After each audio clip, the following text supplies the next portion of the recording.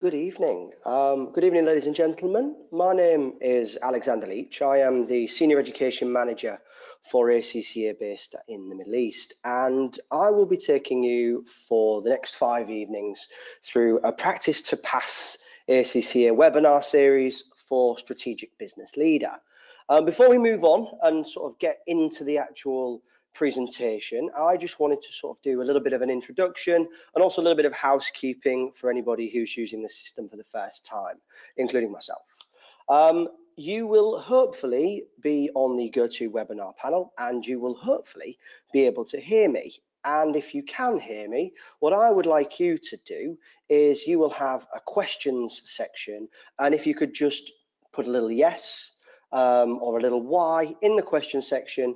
I believe currently we have around 70 attendees, so I'll make sure the majority of us can hear me. And if you have any technical issues as we go along, I have a colleague logged on called Kishore. He will be able to assist with those, and realistically, hopefully you shouldn't have any problems. So I'm just waiting for a few yeses in the question panel. There we go. Hussein, Erica, thank you very much, ladies and gentlemen. Keep them coming. I'm more than happy to see them flying in, and we will start in all of about 60 seconds. I just want to make sure everyone is ready to go.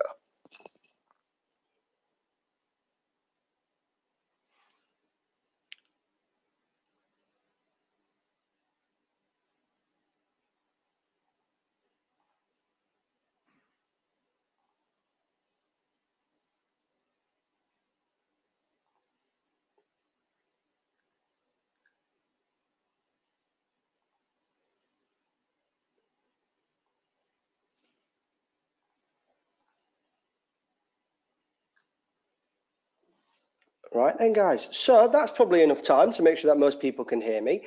I'll move through the presentation and give you a bit of an overview. As we progress, if you do have any questions relating to the actual exam itself, so non-tech questions, anybody who's got a problem with their IT, unfortunately I can't do anything from Dubai, but I'm sure Kishore can from Pakistan. But anybody who's got a question about the specifics, throw it into, hi Waleed, thank you very much. Anybody who's got any questions regarding the actual syllabus or the things we are discussing, pop them in the question panel and I'll address them as we go along. I might not address them immediately. It might be that we take a pause and then I address them as we go along. And yes, the information will be shared in terms of handouts. So there is a handout section for every evening, and currently in the handout section for this evening, we have the presentation slides and we have a few articles as well that ACCA have created. So the overview for this evening, I'll do an introduction, and I generally do like to talk about myself, probably a little bit too much, so I'll try and keep it as concise as possible. And I hope that, I had a little bit of trust as we go along, and that you're able to sort of converse with me. I want you to engage a lot with these sessions, so the question panel will be active. We will be doing some forms of quizzes, engagement through quizzes, so I want to try and make it as fun as possible, because I'm a firm believer that if you're having fun, it makes the learning a lot easier. This evening, I'll be talking about the strategic professional level, and I'll be going into a little bit on the ethics and professional skills module and how that can complement and support you and help you with your exams in the strategic professional level, including SBL. I'll then be going into some detail on the strategic business leader paper, and I'll be talking about study tips, exam techniques, how to approach the actual exam, and then I'll be spending quite some time talking about examiners' report debriefs. I'll then go into a summary of what we've done this entire evening, and then I'll give you a little bit of an overview or an outline of a case study called Railcur, which is what we'll be looking at tomorrow evening. So as I said, I do like to talk about myself, but I will try and keep this as concise as possible. I am Alexander Leach, and I am the Senior Education Manager for the ACCA, and this is pretty much my background. I am an ACCA member. I was fortunate enough to qualify with PricewaterhouseCoopers, based in London and in Hull, which is in the north of England. I then, after some time, decided to move into the education sector, and I joined Kaplan Financial, which many of you may or may not be aware of, which is a platinum provider for the ACCA qualification. I taught at Kaplan for around 4 years, teaching an array of topics, predominantly focusing on the case study based papers like Strategic Business Leader, but I was also heavily involved in the transition of SBL with ACCA, because I used to teach the predecessors, which was P1, so Corporate Governance, Risk and Ethics, along with P3, which was the business strategy type paper. In addition to my role at Kaplan Financial, I was the president and vice president, moved from vice president to president, of a chartered accounting society in the north of England called LCAS. My exposure on all of these experiences gave me really great understanding of ACCA and the challenges facing its students, and not to add all other qualifications within my remit as a chartered accountant. Now, that's my general background from a career progression point of view. Feel free to do a little bit of a LinkedIn stalking, for a better expression, and add me on LinkedIn. You can always get in touch that way as well if you feel you need to ask me any questions, and I can always do my best to get back in touch and support you with that. So yeah, that's really it. And if you do have any other questions about my background and how I've sort of moved through and what I do now, feel free to fire me a message. For the overview of these 5 evenings, they will start at 7 p.m. Pakistan time, and they will finish at 10 p.m. and they will continue for the next 5 evenings.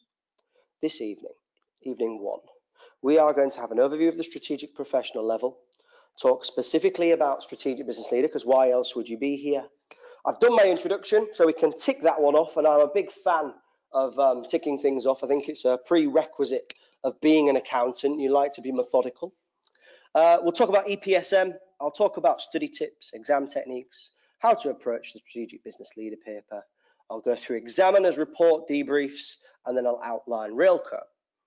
For tomorrow evening and the evening after that, we will be going through specimen paper 2, which you will be able to get access to on the ACCA's website, but also will be a handout. Now, if I'm being completely transparent with you, I would expect all of you to download that exam, read it before tomorrow's session. Because if you haven't already, if you went in and came to the session tomorrow without reading that exam, you would be considerably rushing through that paper, trying to get the most out of the content which we will be going through.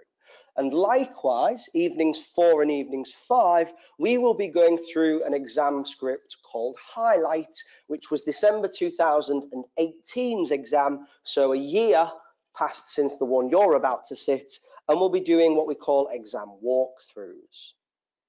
Now, an exam walkthrough is slightly different to maybe what you might be used to from a typical sort of revision session with maybe your own training providers.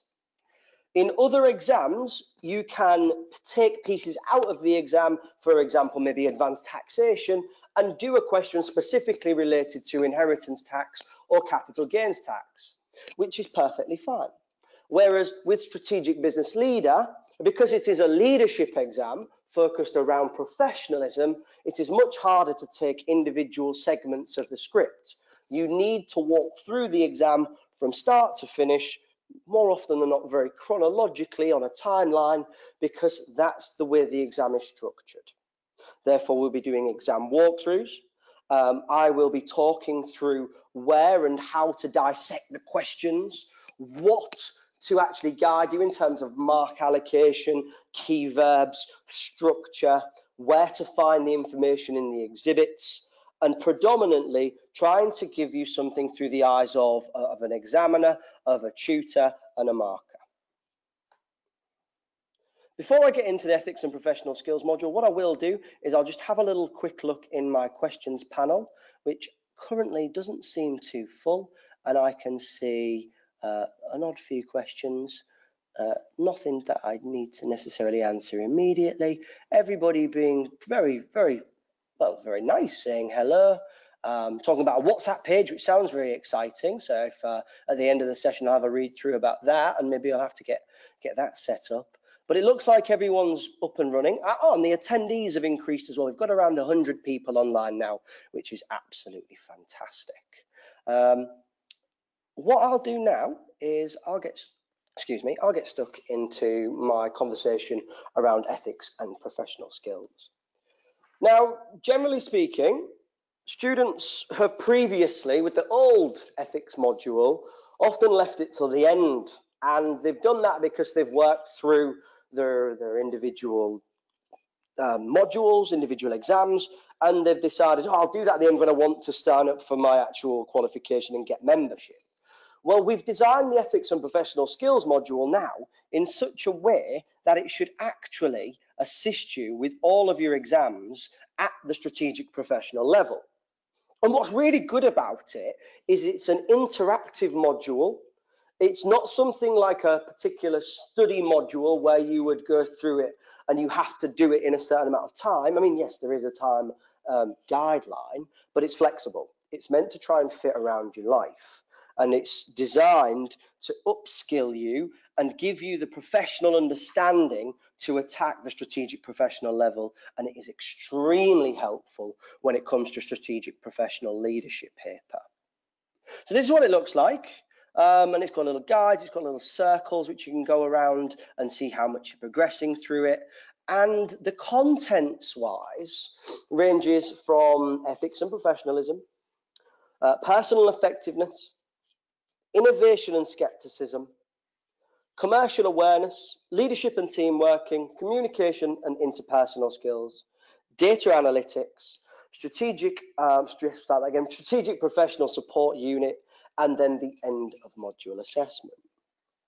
Now, I would hugely advocate, if you haven't already, doing the EPSM module as soon as possible. It will sincerely help you with your studies and is extremely helpful when it comes to the SBL paper. You will receive a certificate award once completing it, and the guideline duration is approximately 20 hours. But having said that, I've had students who've done it in less than that. Some do it in 16, and also some do it in more time as well. But it's not a continuous 20 hours. You don't have to stay awake all evening to do it. You can do it over the course of a few evenings. So into the actual main reason you're here, and into the strategic professional level of this presentation. This is your standard overview of ACCA, and I am assuming, hopefully correctly, that most people will be now in this nice blue section, the strategic professional level. And you've got your essentials and you've got your option papers. And as you will hopefully be aware, the strategic business leader paper, the SBL paper, is an essential module. We also have the strategic business reporting paper, which I believe there may be some practice to pass webinars going on around that. And then we have the optional papers, which some of you may have already done.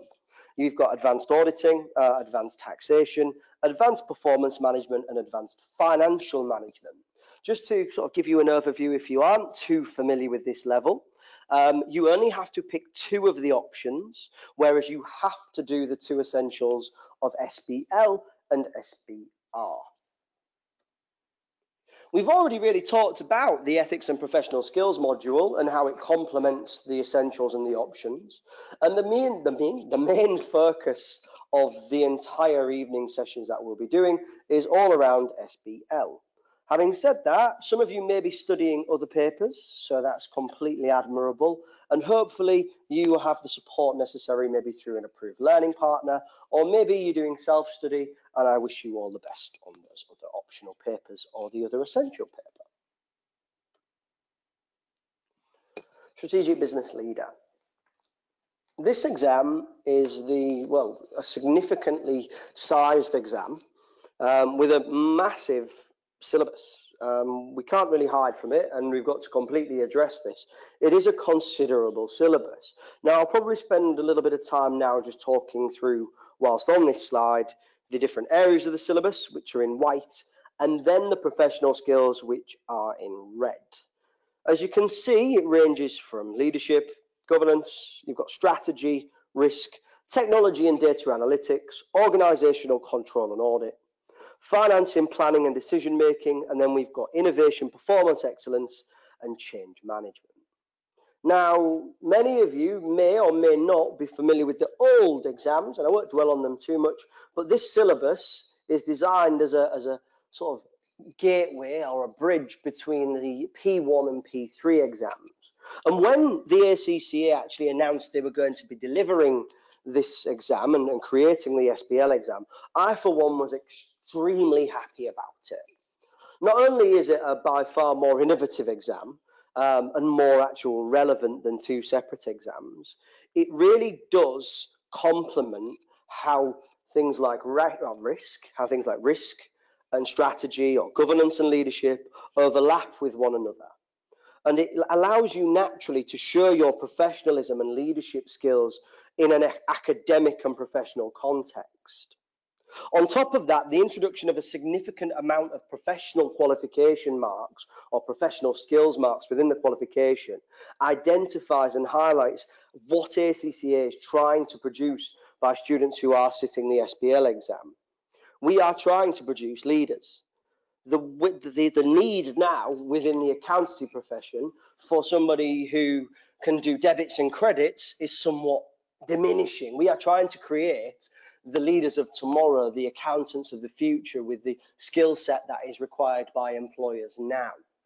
So if we talk through each one, and maybe I'll give you a little bit of a sort of insight as to what it's covered, and we'll start logically with leadership. So within the leadership syllabus area, you should be aware of different leadership styles and how leadership maybe differs from management, and also different approaches to leadership and how that affects such things as organizational structure, which generally complements really nicely into governance. Now, governance is just a big word or a big area of the syllabus which is related to the oversight of an organization. So within governance, we might look at things like board structures. You may also look at things like non-for-profit structures, directors and non-executive directors, and how a company or an organization is controlled in the interest of all its stakeholders. So not just shareholders, stakeholders, so anybody who has an interest or can be affected or have an effect upon an organization. We also have a section within the syllabus on strategy, which is extremely interesting, and many students often engage with this. And it looks at how businesses want to move towards with a future vision. So how organizations might move in the long term. In fact, it's very much long-term focused strategy, and how a business might compete. So you might be familiar with different models or different frameworks and how strategies fit into such things as the models and frameworks. We also have the risk section of the syllabus. Now, risk is actually a very interesting part of an accountant's job, and many of you might even work in areas like risk management. And within the SBL context, you look at a case study and try and identify key risks, and there could be strategic risks, so they overlap, or there could be operational risks at the lower level of an organization, or even tactical risks within the middle of the organization. Now, risks as a general word are things that require control, and control again links back to governance. So you can see how the syllabus areas do overlap. And the types of requirements that you might be expected to do are the things that a risk manager or somebody who works for a risk committee within a business would be expected to do in real life. It might be identify a risk and provide a recommendation for a company which the case study is centered around. One of the other syllabus areas includes technology and data analytics, which is our way of creating a current affairs section and making the qualification and the exam extremely relevant. There may be elements within your exam that cover the implementation of technology, so how you would implement things like cloud computing, or it might be even things along the lines of cryptocurrency or blockchain.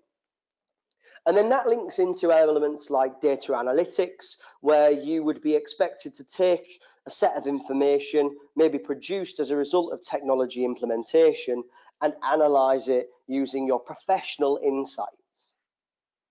The next section, organizational control and audit.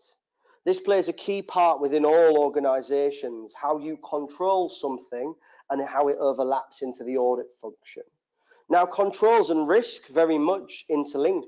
You would potentially get a requirement that asks you to find a risk and then come up with an internal control.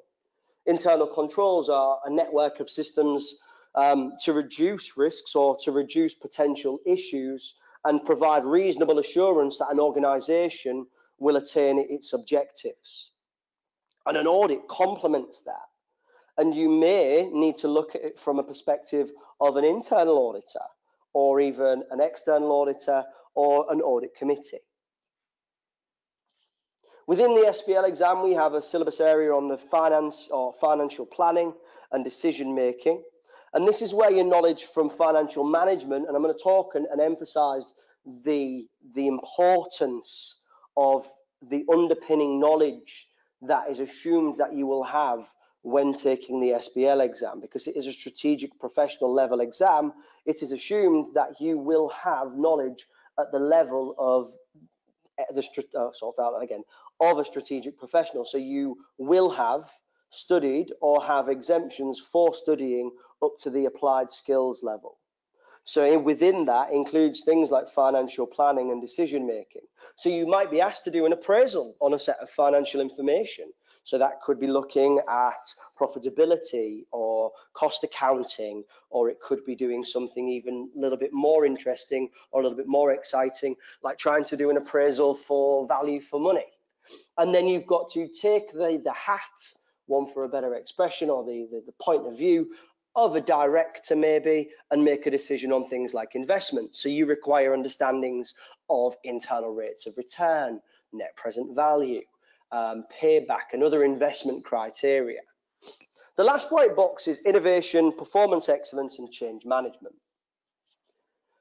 Leadership skills are often required within an organization at all levels when there is change needed. And this is a relatively innovative area of a syllabus for any academic professional qualification. And this can be included within the SBL exam by you showing that you understand how to manage change and even how to implement change, and understanding the different types of change within an organization, whether they're affected by different paces of change, the extent of change, and then mapping out what type of change is occurring or requires to happen. We then have the red blocks. So we've got communication, commercial acumen, analysis, skepticism, and evaluation. These are the professional skills. And what's wonderful about the Strategic Business Leader exam is that you have 20 marks for this area of the syllabus. For 20 marks, which I genuinely believe are sure and emphasize the significance of being a professional by showing you can communicate, you do have commercial acumen, you show analysis skills, you illustrate skepticism, and you can provide a good evaluation of a scenario. Now, we will be going into specific examples of each one of these, but just to give you an overview, as I did with each area of the syllabus from a technical point of view, I'll start with communication.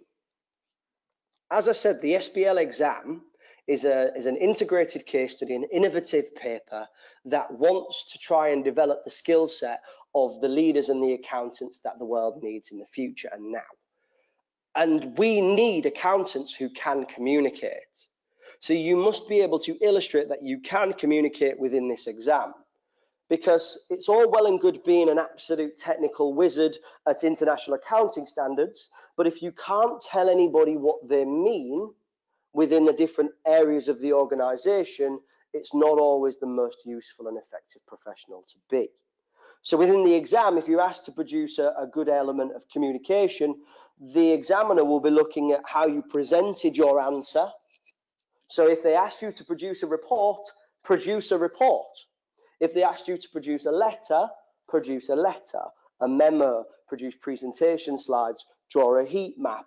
Make sure that you take the instruction that the requirement is setting and don't just write in a typical academic way of an essay, which is maybe what you might be used to from your previous studies. Your communication skills show that you can actually take instruction and target an audience. So you also need to consider the audience. If you are writing to a subordinate compared to the chief executive officer or a client, you will need to communicate in a different way, in a different language pattern, and so forth. Commercial acumen is an extremely valuable professional skill. And I often explain to my students that commercial acumen is the ability to look outside of the box and outside of what's in front of you and have a wider understanding of macroeconomical and macro environmental factors that affect organizations and industries today. Commercial acumen is the ability to draw upon your experience and further reading and just try and take a broader horizon and a broader understanding. So rather than just looking at a set of financial information in front of you, you want to be using all of the exhibits in the case study to try and draw your knowledge from each element of the exhibit that might have an impact. So it might be things like having an understanding of a political or economical, social, technological, legal, and environmental impacts on a business, on an organization, or on an individual. A pastel model is often one that helps you broaden your understanding of different commercial aspects. But it's not just pastel, it could also link back to things like cost accounting, interest rates, inflation, political stability. The next professional skill is analysis. Now, the analysis skill is something that a very, very good accountant should be extremely competent in. We naturally are quite analytical people. We like to take a situation and look behind maybe the obvious, try and find a cause and effect. And the types of requirements that ask you to analyze within a strategic professional leadership and a strategic business leadership exam are the types of requirements which maybe give you some numerics. So they could give you a data set. It might be a set of financial statements. It might be a set of management accounts. It might even be a spreadsheet from an Excel extract that somebody else has prepared. And you have to analyze the information as well as understanding the scenario and the case study to then draw some forms of conclusions. So you could do some numbers and then your answer and the mark allocation, not only technical but also professional, will come from being able to add some form of comment, which would be a so what type comment through cause and effect. So profit has increased by X%. This is as a result of, I don't know, a reduction in costs because we are now importing from another country which has a lower overhead. This as a result has allowed us to reduce our actual sales price and linking it into things like price elasticity of demand. So your analysis is thinking very much like an accountant and very much from a cause and effect and giving a strategic professional answer. The last two, we've got skepticism. So I'll spend a couple of minutes talking about skepticism. And this is a brilliant professional skill for anybody in chartered accountancy and anybody working in any professional services sector. Being skeptical is not a bad thing. In fact, it's a good thing. And being skeptical is not to distrust anybody or any information that you are given. It is often practiced more so or emphasized more so in audit papers. So if you've previously sat audit and assurance, or you work in an audit sector, or even you might have sat your optional advanced audit and assurance paper, or you went to a university, you got an exemption and you studied auditing there, they will have talked about professional skepticism. Well, I hope they talked or you studied about professional skepticism, because that underpins the questioning mind that we require in our profession. We would not be given a set of data or a managerial assertion without actually wanting to understand whether it was trustworthy. So within your exam, you may be asked to illustrate professional skepticism or skepticism as a professional skill, and you need to show the examiner in your answer that you question. And it is quite simple to show that. Question the assertions of the directors or the information and its validity. The last one is ironically, or maybe ironically is the wrong word, is importantly the one that students suffer with the most in my experience, and it's the ability to evaluate. So I like to simplify this as much as I can. If you are asked to give an evaluation, you are asked to weigh up both sides of an argument. And it might well be that your personal opinion is one that favours an outcome that is strongly in your own beliefs or strongly in the interest of the business. But to show evaluation, you've got to be able to actually illustrate to the examiner that you can argue both sides, irrespective of your own personal opinion. This is now a professional opinion. So you need to be able to give arguments to and for, or against, to and against, for and against even, different parts of a business's plan. And you often see evaluation verbs or evaluation questions when trying to make or trying to evaluate business decisions. So it may be whether to invest in a certain country, it may be whether to invest in a certain product or service, or it may be to evaluate certain candidates and their personal specification and their abilities. So to simplify evaluation, you must be able to argue both sides and then conclude. And once you can do that, you are showing the examiner that you can evaluate. So I spent quite a little bit of time there talking about the syllabus areas and the skills that are required within the Strategic Business Leader exam. And now I'm going to talk through the exam, but I'll flick through to my next slide. And this is what the exam looks like. Now, hopefully you can see this and you can see that it's a nice typical ACCA exam. Just bear with me 1 second while I check the question panel to see if there's anything that I need to answer imminently.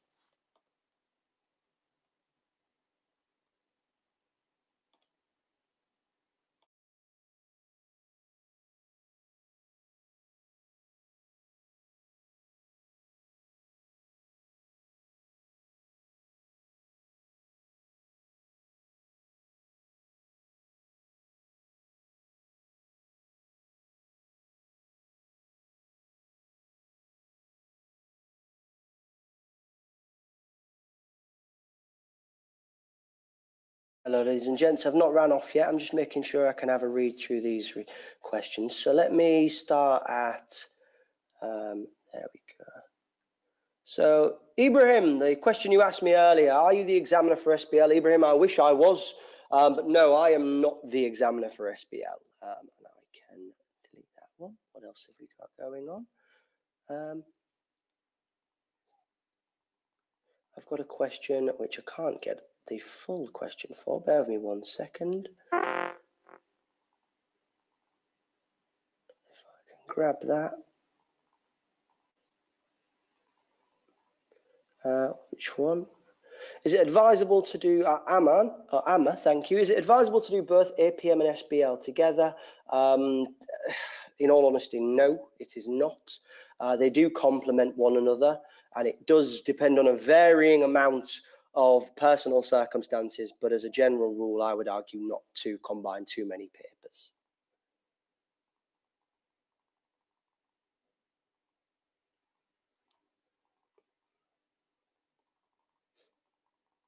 What else have we got in here?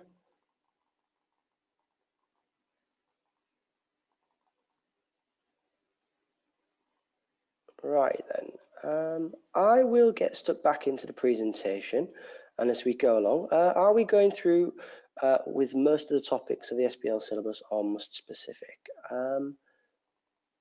Aisha, I might need you to reword that question. Let me just try and get my head around it. Are we going through with most of the topics of SBL syllabus, or must be specific? So this webinar series is very much assuming or focusing around that you will have already done some pre-study. So we won't be going into every area of the syllabus specifically. I've done a large overview about 5 minutes ago. So it isn't going to be tuition-led, it's very much going to be walkthrough revision-led.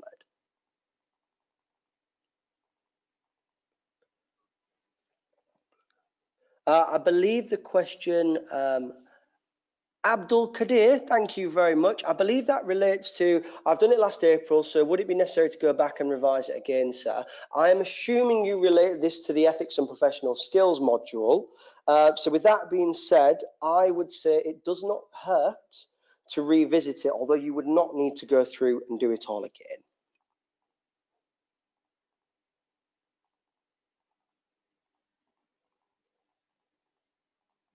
Brilliant, and I see a bit of conversation around different areas of the professional skills.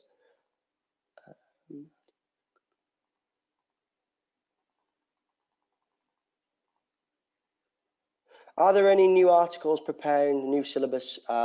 So this is a question from Abdul Kadir again, I believe. Yeah, are there any new articles pertaining to the new syllabus being added to the paper? There are an absolute plethora of articles, and I'm going to go through the ACCA resources this evening. So hopefully you'll be able to get a bit of direction from me as to what you'll need to read. What else have we got? A little bit more about WhatsApp group.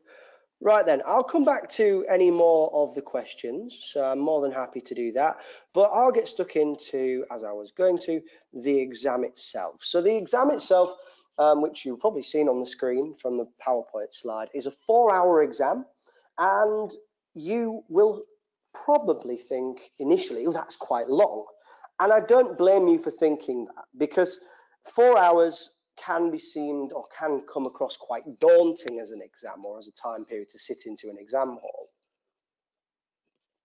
What I will say is that actually you're saving over 2.5 hours, because previously it was 2 separate exams and they were 3 hours and 15 minutes together, and that's 6.5 hours. So you're actually having to do one less exam, and you're only having to do an exam for 45 minutes longer than you would normally previously.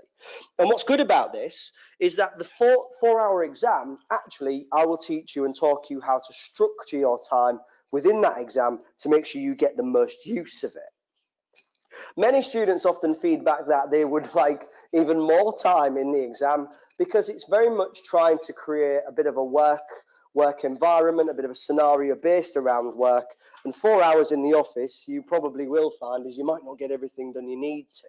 So time management is key, as it is with most exams in the ACCA. 100 marks, 80 of them are technical and 20 are professional skills. And we've talked about what the professional skills are already. Lovely 50% or 50% pass mark, 50 mark to pass. And it generally is often quite a nice thing to sort of see that students often hit quite a lot higher than that. 12 pages of case study, if not more. Some exams go up to 16. All the questions are based around the same scenario. So unlike any other exam where you might have different scenarios, so I know that in strategic business reporting, there's 2 sections and those 2 sections have different scenarios. This exam just has one big case study that all the questions are based around that scenario. And the emphasis of this exam is on a combination of technical and professional skills. They are not independent of one another. In fact, they are positively correlated.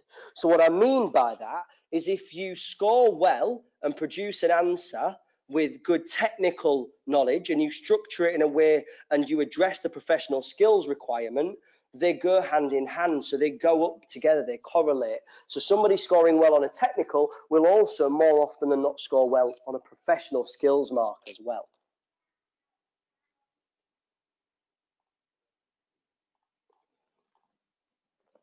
Typical exam tasks, this is what they look like, and this is one actually we will be going through over the course of the next 5 evenings. So they might ask you to produce some form of data analysis of a spreadsheet and then interpret it. Now you can have a read through this requirement. I'm not going to spend too much time because we will be going through it, but this is just so you get a taste for what it looks like. So it is now 3 months later. It gives you a timeline. A new chief executive has been appointed and is working closely with the board of directors of Railco Trust Board to improve performance. So it gives you a little bit of a scenario timeline walkthrough, and then the requirement, this is requirement 4, tells you your role within the scenario. You are an internal auditor working for the Audit and Risk Committee of Railco. So look, you've just got a new job, which is fantastic, and that will also play a level of importance into how you answer the requirement. The new chief executive asked the financial controller of Railco to produce a spreadsheet which analyses the ticket sales and rail usage by station within the Beeland rail network, and which also analyses the estimated levels of fraud occurring across the Railco network. And again, we will be doing this requirement, but I just want to talk through it quickly. It's now setting the scene even more so and building on. So the chief exec has asked for this of the financial controller because they've produced a particular report.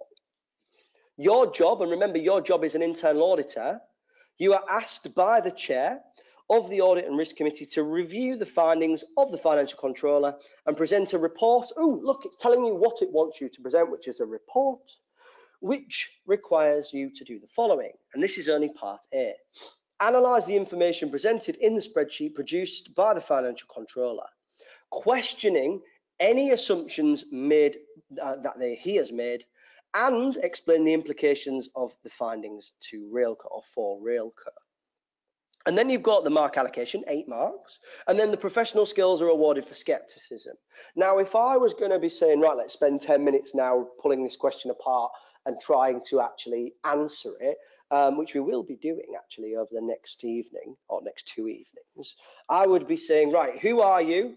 What's the requirements key verb? Analyze. What information are you going to be looking at? You're going to be looking at a spreadsheet produced by a financial controller. Who is your audience and how long should you be spending on it? Well, that will depend on the mark allocation.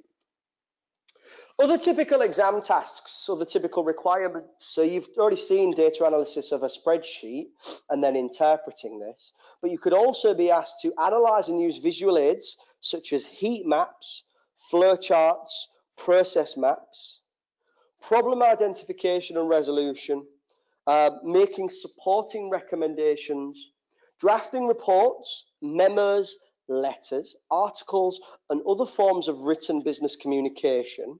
And that's why it's so important that you are aware of what a memo or a report or a letter or an article actually look like, because you may get asked to produce them. You can also be asked to produce press releases or even presentation slides, which is the last one, drawing up presentation slides with accompanying notes. The requirements are trying to get you to produce an answer, and this is the one thing I used to say to my students continuously: produce an answer that you would be happy to give to your boss or a client. And therefore, if they asked you to produce a presentation, you should produce something that you would be happy to hand over to your boss. If they ask you to produce an article or a letter, you would do so as such. How does the strategic business leader differ from other ACCA exams? And I'll continuously pick back up on this. But the key difference is the technical knowledge and the application into a leadership context through a workplace environment and the significant amount of professionalism marks that you can require as you go along. I'm now going to move into the section which is the practice to pass section and give you some study tips and exam technique sort of guidance. As I do that, please feel free to fire any more questions into the question panel, and I'll probably review it periodically once I get to the end of this section. Looking at the time now, we've been going 45 minutes. From a housekeeping point of view, we will probably break at around maybe 1/2 slightly earlier. So we might have a 10-15 minute intermission where you can have a comfort break or grab yourself a tea or a drink, a refreshment. At that point as well, I'll let you know what time we'll be breaking and coming back. But for now, study tips. So hopefully, many of you will already be well on your way with the studying because the exam itself is around 3 weeks away. So here's some study tips that will actually be applied not only to SBL, but hopefully all of your other study. You should refresh your previous papers. And by that, I mean if you have studied from all the way from the beginning, so I'll call it F1, all the way through to now Strategic Business Leader, you will be assumed that you have retained some of that knowledge, a broad understanding of each exam. And the syllabuses do feed into each other. So within the Strategic Business Leader syllabus, it is assumed that you will still have some retention of knowledge from applied skills, your ethics and professional skills module, EPSM, and your accountant in business module, which would have been F1. Now, if you did and were fortunate enough to receive exemptions, you should significantly recap the syllabus of the prior knowledge that is assumed for you to be able to go forward and study this SBL paper. Planning and the time that you should spend planning. It is my advice and the general advice of most training providers and the ACCA that you will require on average around 12 weeks study plan, so give or take 3 months, to study for any exam. And the SBL, given it's the largest syllabus area of the ACCA exams and the largest of the exams, you will need around 12 weeks. So if at this point, and I will be really honest with you, if at this point you haven't picked up a textbook and you think that you're going to be able to scrape through, I would argue strongly that you should significantly consider whether that's how you want to move forward. You want to work backwards from the exam when studying. So the exam is on the 3rd of December and you would be working back, ticking off each week through your study plan. I alluded to this earlier, do not combine too many papers. Now, I will caveat that it is very much on an individual basis, but more often than not, given that SBL is such a significant size of syllabus and exam, it is not the best advice to try and do too many papers. I'm not saying it can't be done, but if you do too many papers, you may seem that you are overloaded, particularly if you are working at the same time. And as a result of that, you may drown, one for a better expression, in all of the knowledge that you need to retain. You must study the full syllabus. The breadth of knowledge is what ACCA are looking to examine. So with that being said, given the size of the syllabus and its key syllabus areas from a technical point of view and the key syllabus areas from a professional skills point of view, you should significantly consider the full breadth of the knowledge that you attain before you sit this exam. It may be that you are really, really good at strategy, but you haven't picked up the book and had a look at anything on innovation, performance excellence, and change management. And therefore, you're maybe crossing your fingers or hoping that nothing comes up on it. Well, unfortunately, it doesn't work like that. The exam is designed to try and cover a breadth of knowledge, and therefore, it is very much advisable that if you are studying on a study time plan, that you lay out your study time plan to try and cover the breadth of the syllabus, and you do so potentially like this. This is the typical training provider portfolio for examinations. At Kaplan, when I worked there, we would often do a tuition phase, a revision phase, and then a question practice phase. Now, we are now in the question practice phase for the purposes of our timeline for the December sitting. So if you are still in the tuition and trying to learn new knowledge, you are putting yourself under a lot of unnecessary pressure, and this is why structuring your study is very important. At this point in your study plan, you should really be practicing questions. You should be going through specimen exams, using an approved provider's exam kit, using practice papers, and doing so to time, because practice really does make perfect. I cannot emphasize how important it is to practice doing questions in exam standard conditions for 4 hours, spending an afternoon or a morning or an evening doing a 4-hour exam. I'm going to make a point of this as we go along, because in every single examiner's report, which is the report the examiner and the examining team produce after each sitting, it emphasises that students are showing a lack of practice because they lack stamina to write and produce a quality answer within a 4-hour time frame. So you must be practicing your 4 hours 2-time exam technique. You should also consider how and where you learn best. Some people, and I've come across many different types of learners in my time teaching and in my time as a student as well, because I can draw upon that experience. Some people may learn better in a classroom environment. Some people may learn better on an online environment. Some people may also like to self-study. Now, I would advocate using an approved learning partner to help you with your studying, because they can add structure and expertise. But I would also say that when you are doing some form of self-study, maybe complementing the approved learning partner through homework, you need to consider where it is and how you learn best. And I've got loads of individual techniques. So for one thing I used to do is I used to actually produce my own revision cards when I was studying and then take them to the social setting and maybe socialize with my friends, maybe a coffee shop, or go for dinner. I was obviously the most popular person at the coffee shop or at the dinner when I was giving them my revision cards and asking them to test me on a model or a theory or an international accounting standard. Now, I know it might not sound the most fun thing to do, but I am a big believer, and it does really work, that if you can integrate your study into a normal part of your life, it becomes a lot easier, and people are very understanding of that. So if you do have friends or a partner or a family who can support you with this, get them to help you studying as well. Maybe get them to quiz you on your revision cards, and some of you might already do that. The last one, under point number 8, take your real world blinkers off. And a nice picture there of a horse with its blinkers on. The point I'm trying to emphasize here is that this is a professional qualification, which you are all aware of, not an academic qualification. And therefore, having an understanding of the real world pays dividends when it comes to this exam.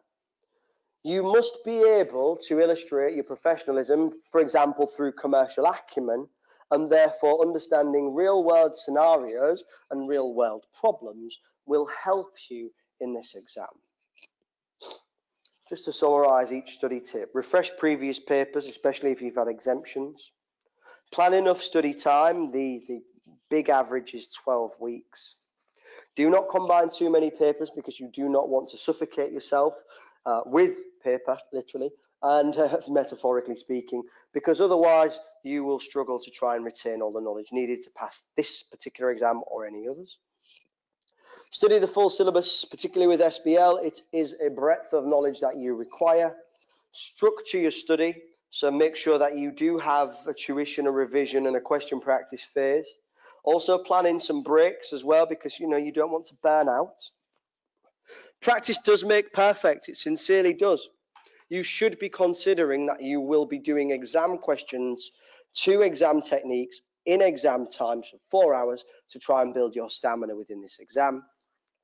Understand how and where you learn best, and I might even add a little bit more to that one.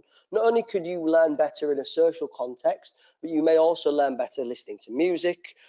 There is a few learning theories out there. One of them is called the Pomodoro technique, which is used to try and cram, where you get a timer and you time yourself and then you have regular breaks. That's quite a good one, Pomodoro technique.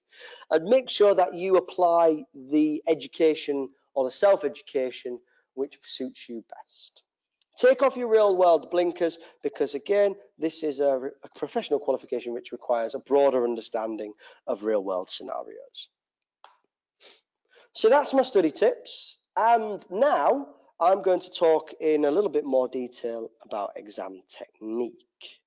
So yeah, no further ado, I'll move into this, and then once I've completed this section, I'll have a little look and see if there are any questions in the question panel that I can answer, and maybe spend a bit of time doing that.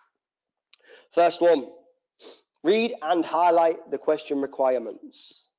I used to joke with my students all around the world, depending on I've taught in many different countries, and I would argue the value of a highlighter being very much like a lightsaber, that and a ruler, but we'll get onto a ruler in a little bit. The value of a highlighter very much allows you to dissect requirements.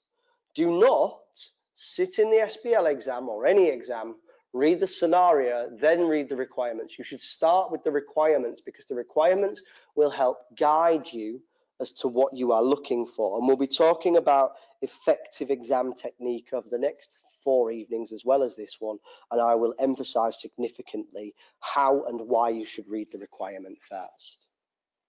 Use a highlighter to help pick out the key verbs in the requirement, dissect it based on mark allocation, and then use the mark allocation for things like time planning. You should definitely plan your answer. Lots of students all around the world have told me, I don't plan. And there's an old proverb, and it's, prior planning prevents poor performance. There's maybe a P missing there, but the point I'm emphasizing is that if you do plan and you plan your answer effectively, it makes writing your answer a lot easier. And as a result of writing your answer and producing an answer using an answer plan, you actually can tell when marking it the difference between students who have a plan and the students who do not. Because more often than not, the students who have a plan actually score significantly higher. When creating a plan, you may want to consider and ask yourself the following questions. How many marks is the question worth? If it's worth 10 marks and another question is worth 20 marks, you would want to spend double the amount of time, and we'll talk about time planning, on the one with the highest amount of marks. But actually, you would be surprised how many students spend more time on a question they like versus a question they do not like, and often ignore the mark allocation. So make sure that you use the marks to guide you on your time planning. You also want to consider how many points you need to make.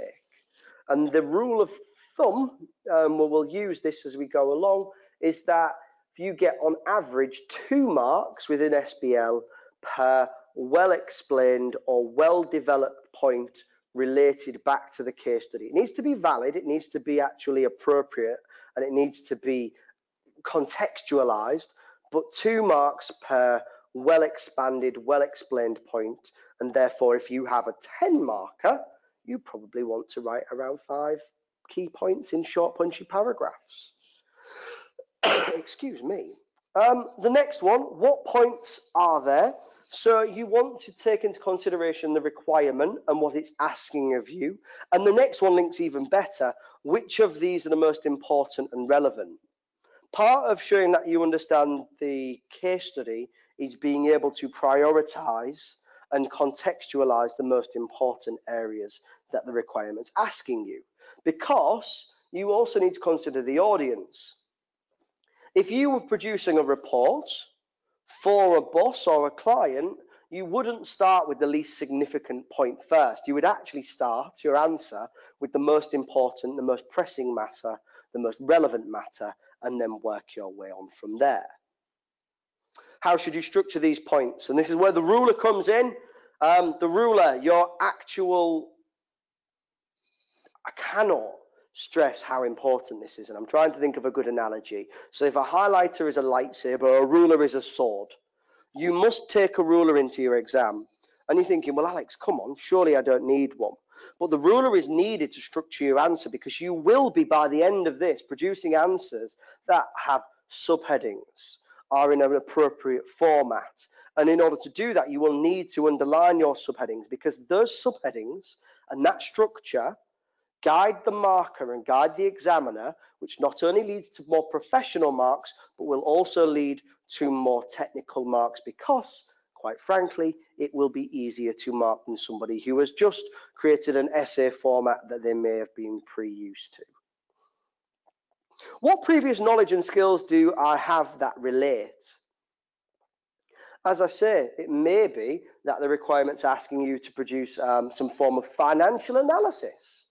And therefore, you might need to draw on some previous knowledge on how to do a gross profit margin or return on capital employed, or have an understanding of payback periods or net present value. Now, you may not have directly studied them within SBL, but you will and should have studied them in prior studying and prior knowledge. And the justification I give to this, because students often go, well, that's not that fair if it's not specifically in every element of what I've studied. And the justification is this. This exam is trying to produce finance directors, managing directors, chief executive officers, trying to replicate a senior leader within a business. And therefore, you would expect somebody who is studying for a chartered accountancy qualification to be able to understand key accounting and considerations. So therefore, things like financial planning and financial considerations, like net present value, like internal rate of return, or even doing some form of gross margin is what you would expect of a reasonable chartered accountant. And then the last one, which actually I will try and emphasize if I can, if the highlighter will work. Yep, it will. The scenario. I cannot stress enough the importance of applying the case study. And you would be absolutely shocked at how many students will produce a textbook answer and it will be technically correct. So they might explain to me what an internal control is, giving a definition and all the different internal control safeguards, and all of it will be brilliant. It will come straight from a textbook, but it will score 0 marks because this exam is about the scenario, and the exam and the examination team have wrote the scenario so you use it. So, you know, why not use it? Why not actually take advantage of the scenario and apply it to your answer? This is one that relates more to some extent to other exams, but I will emphasize that it can relate to the Strategic Business Leader exam. And I am a big fan of this, particularly around this exam, because you can choose where to start. Now, SBL follows a case study. Excuse me. SBL follows a case study. And with that case study and with the requirements, you often find that there is some form of chronological order or sequence to the requirements. So there is a timeline. And therefore, it is advisable, and it does generally lead to more success and higher marks if you do go through the requirements chronologically. But I put this point in here because I'm a big believer of building your confidence. And I want you to finish this webinar, not only this evening, but at the end of the week, brimming with confidence that you can be successful. And so I emphasize that you can choose where to start because you are not marked down by starting with a requirement that isn't number 1. And it could be that you get into the exam and in doing so, you see a requirement that you love. It might be requirement 3 and it might be on internal controls. And you guys, you might love internal controls. So you go, do you know what? I'm going to start with that question because I know I can do it in the time I've got. So within the mark allocation of time, and I know full well that I can score really highly on it. And then I'll attempt the rest of the requirements and go from there. So I want to emphasize that you can start where you want and you can build your confidence as a result of it. But it may be advisable that you start with question 1 and work your way through, but it isn't a necessity. Excuse me. You can also structure your time. See, this exam is 4 hours long. And the structure of your time, and we're going to dissect the 4 hours in the next sort of section of this presentation. But my general rule of thumb is that for the marks of requirement, you will want to be using the 1.8 minutes per mark rule. So if you get a requirement that is 8 technical marks and 2 professional, add them together, so that's 10 marks, times it by 1.8, and that will give you 18 minutes to answer and write your answer down. Now, some of you might be thinking, well, that's what we've done on all the other exams, and if you have, fantastic. But Alex, we've got more time in this exam now. We've got 4 hours.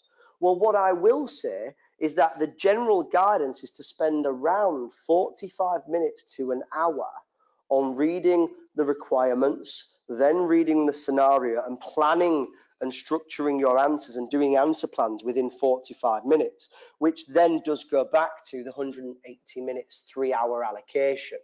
So therefore, take the mark allocation, times it by 1.8, and that is your writing time. And you will then have around 45 minutes to an hour with a buffer in between for your reading planning time. Be succinct. Some of the people probably thinking, come on, Alex, get to the point.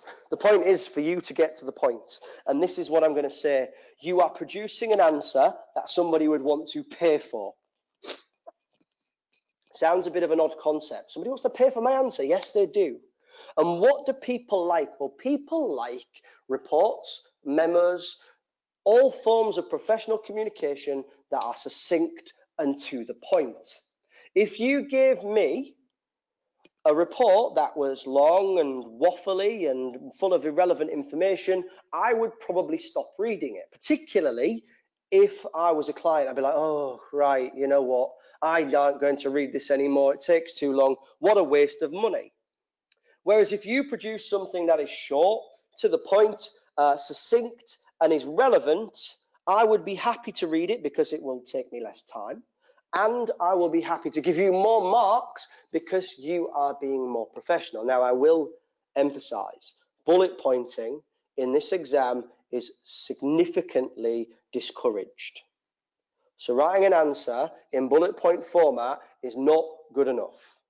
Being succinct is being succinct, relevant, applied to the case, and using the mark allocation to guide you. You should be writing in a professional manner that covers and you would expect to receive if you were a manager, a partner, or a client. Structure your answer. I've already talked about highlighters being the lightsaber and rulers being the sword.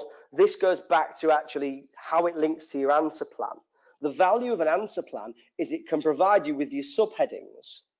So if you, and we're going to do loads of answer planning, so if you see a requirement and you know full well that you want to immediately talk about, let's go with the financial feasibility of the investment appraisal, you might decide that you're going to have a heading around profitability and another heading around maybe, I don't know, liquidity and another heading around efficiencies. So these are the ideas that spring to my mind when I talk about a financial appraisal.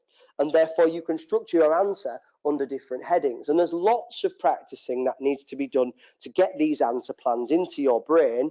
And it might be that you use a model. Not that I want to emphasize models too much, because sometimes students get really over reliant on a model in this exam, and it's not always necessary. So we'll talk about models maybe separately. But just to add context, subheadings are needed. Ruler, underline the subheading, short punchy paragraphs underneath it, and you will be rolling in the marks and on your way to the lovely 50+ pass mark. And this actually links back to my next point. You should really be looking to help the examiner and help the marker. Maybe that could add to this little slide as well. You are sitting the exam presumably in December, and in December, it is a festive period, and with that being said, the markers will be marking over the said festive period. So they want answers that are structured appropriately because they are easier to mark. And if you produce an answer that is easier to mark, you will more often than not make them happier, and they will more often than not give you more marks as a result of that. The last point, and one that is genuinely not meant to sound condescending, in fact it's quite a holistic bit of advice, is to stay calm when you're in the exam. Sounds easier than, well, it's easier for me to say than it actually is to do, and I will sort of try and empathize with you all right now. I I qualified around 5 years ago, and I remember sitting every single one of these exams. I started from scratch and worked my way through them. And I can honestly say, was I calm in any of them? Probably not, but I tried to stay calm, which is maybe what the emphasis is I'm trying to make here. And I did so by preparing properly. And you're already doing that by being on this webinar. If some of you are watching it back, even better still. And if you're on it and watching it back, then fantastic. When you get into an exam, it can be a stressful situation, so make sure you get there early if you can. Make sure you are set up and in a calm mindset. And I used to find little techniques like effective breathing would help. And I've had students who do meditation before the exam. Now, I'm not saying you need to do this, but you need to find something that helps you stay calm. And this is something I used to do. And it might not, but I would be disingenuous if I didn't share this with you. I used to get through an exam and at some point take a small bathroom break. And you're thinking, what? In an exam where you've got all this time pressure and you used to take 5 minutes out of the exam? And that would happen for me. And I've had students who tell me it works for them. And I've had colleagues who I studied with, and they used to try and do this as well. They would get stuck because their brain was working so furiously trying to think of everything. And then at that point, they'd go, right, let's just take a little breather. And they would write a little point down on what they were stuck on, and they would get up, pop to the loo quickly, pop to the toilet, and then they'd come back. And then all of a sudden, because they were able to just refresh their brain, and they would then be able to start writing again. And you're thinking, Alex, that might not work for me. It sounds ludicrous. How naive. Well, if you are, that's fine. But for some of you, even if for one of you it helps, then absolutely fantastic. Tips for success. Very few students enjoy taking an exam, but there are things that you can do to help make the experience less stressful. Now, one of them isn't actually popping to the toilet, but maybe I should add that one. You should identify where the exam hall is. If you haven't sat an ACCA exam before, you should generally be trying to figure out where it is. And I've had students when I worked at Kaplan who used to turn up at the Kaplan Centre for the exam because they hadn't prepared prior and they didn't realise that the exam wasn't held at the training provider. Plan your route to the exam hall, consider the time of day, so don't get stuck in traffic. And I know that you're all from around all the world, and I know what the traffic's like in Pakistan, so please make sure that you actually plan enough time so you don't get stuck in traffic, because that will just add to the stress.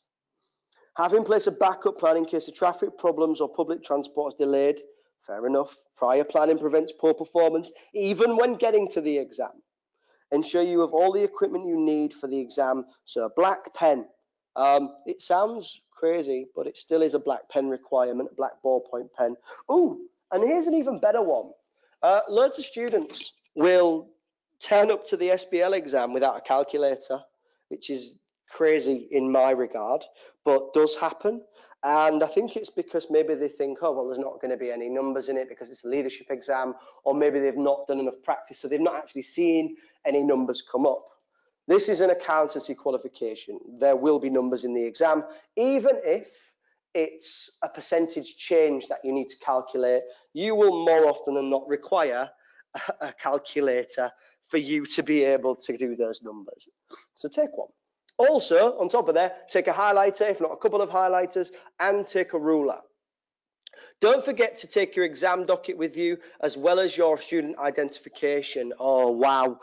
There are many students, those who haven't sat an ACCA exam before, where they've turned up without the exam docket or without the necessary ID, and the exam centres cannot accept that student. And that is heartbreaking, because that student will have prepared, they'll have gone to the trouble of studying for the exam, they'll probably be really ready for the exam, they'll have done all the trouble, you know, of getting to the exam hall, missing all the traffic, and taking a pen and a ruler and a calculator and a highlighter, and then they'll have forgot something like a docket or an ID. Don't be that person. Another one about nutrition. Eat properly before you leave for the exam. If it's a morning session, you're taking the exam in the morning, have a breakfast. It's a long exam, 4 hours. Some students might actually feel a bit fatigued, not only physically but mentally. So make sure you have a good amount to eat. Sleep properly. Do not spend the night before doing last-minute late-night revision. Cramming is not something I advise, although many generations, including mine, became very good at it. You should realistically be trying to relax the evening before. So go to the gym. You know, that's always one that I advocate. And you're thinking, oh, well, that's all right for you to say, Alex. Or go do something you enjoy. You know, maybe you've got a hobby, maybe it's music. Try and do something the night before that takes the excessive stress out of you and tries to relax you. Maybe yoga. Try not to get into a discussion with fellow students just before the exam, which might come up, about what might come up. Again, this will only cause stress. Oh, I've done this myself. I've got into the exam hall. I've seen people who I've known because they've been studying with me, and I've said to them, oh, what do you think's coming up? And then we all try and guess what's coming up. And then it doesn't come up. And you're in that exam hall, and rather than thinking about what you need to do, you are thinking about what is not there. And that doesn't help anyone. So I'm not saying be rude, you know, we don't want you to be rude, we want you to be nice, sociable humans, but try to not do that before the exam because it only causes more stress. So if you have to sit in your car or your mode of transport for an extra 5 minutes or so, do that rather than engaging with a conversation that will only cause anxiety. In the white box, once the exam is over, relax and do not overanalyze. You cannot change anything now. Students often, when I studied back in the UK, would go and socialise together after the exam, maybe celebrate, woohoo, the exam's done. And then they would start to talk about the exam. And do you know what? That's fine. If that works for you, brilliant. But I remember doing it once and only once, and many of you might relate to this. And if you do, let me know, put it in the question panel. And somebody said, oh, Alex, what did you get for, you know, question 1A? Did you do this? And I've gone, oh, I didn't do that. And then you're in a stress for the next 6 weeks waiting for your answers and for your mark to come in, and you're thinking, oh, what if I wrote this? What if I'd done that? Try to not engage in activities that's going to cause you additional stress. This slide is very effective in saying that there isn't anything you can do once you have finished that exam. So let me just click back onto the slides. In fact, this is probably not a bad time. I'm just going to have a look at the time as well. For me to have a look at the question panel, it is just a little before 20 past as well. So what I'll do is I'll just spend, and I will go quiet for, you know, a couple of minutes. I'll have a look at the question panel and I'll see if there's anything there that I can address. And then we'll do another short session and then we'll take a break after that. So I am here, I've not ran off, and I'm just trying to use the GoToWebinar to see what questions I can answer. So Waleed asked a question, should we revise previous SBL webinars? Waleed, it can certainly not hurt, my friend, so why not? Will this be sufficient, Waleed? If I'm all honestly, completely straightforward with you, how long is a piece of string? And it's a bit of an idiosyncratic way of putting it. It's a bit of a, sorry for using overly unnecessary comment.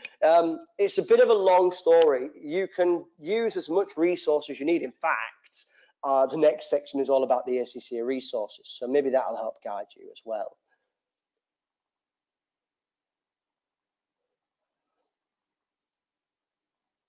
I've got a question from, and it isn't on there. It's Godfrey. Hello, Godfrey. Thank you for writing. Sir, the exhibits are matching with each requirement, question mark. Or we need to think twice trying to link the requirement with the exhibits. Godfrey, I absolutely love that question. Oh, Godfrey, I do apologize. Godfrey, I love that question. It's brilliant because sometimes the exhibits follow chronologically, and that isn't a bad way of approaching it.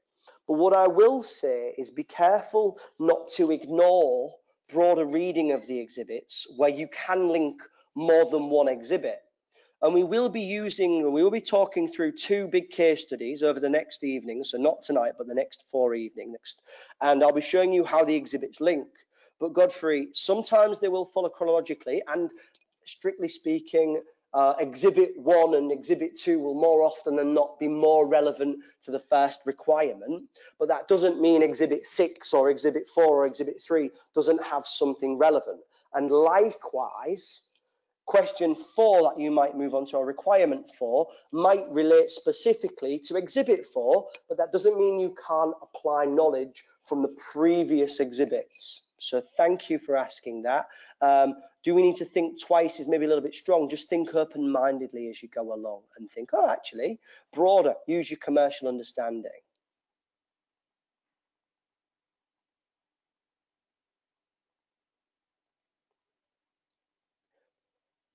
Matilda, what a lovely name. Matilda, I'm just reading your question. Bear with me 1 second.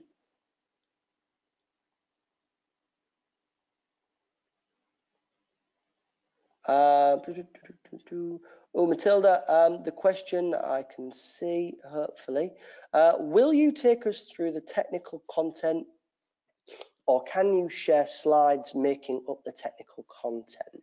I won't be going into granular detail of technical content, so I would advise if you need excessive technical content, you can download the syllabus from the ACCA's website, and you could also purchase a study manual, or we used to call them integrated workbooks as well, study material from a learning partner, so Kaplan, BPP, First Intuition. There's lots of platinum approved learning partners out there. Nasir, please recommend a study plan for us in the short pan of time. Nasir, question practice, question practice, question practice. If you've got 3 weeks between now and the exam, pick up the exam kit from a learning partner, pick up the past papers and use them as much as possible.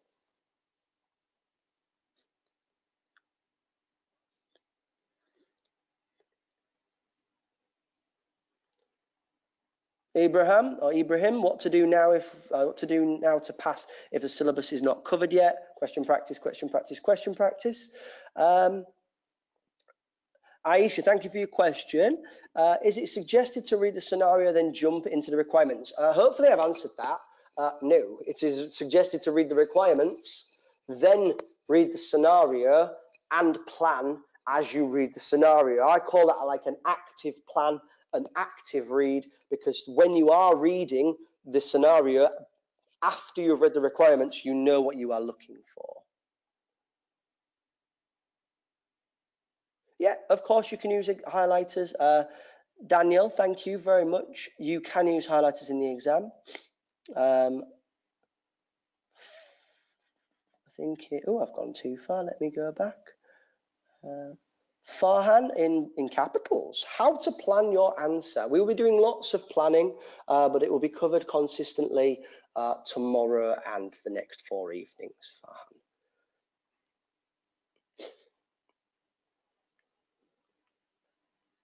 Farhan.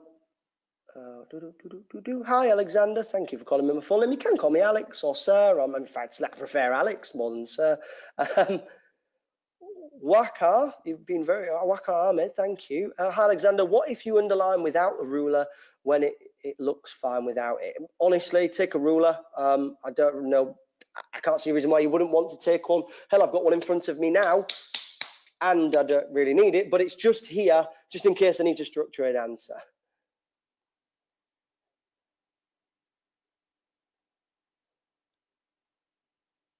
There's a question. Here we go. Abdul Kadir, wonderful question.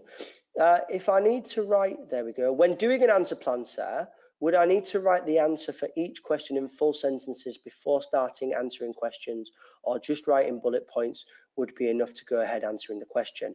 Right, let's get this absolutely nailed down. Let me see. Actually, it wasn't. It was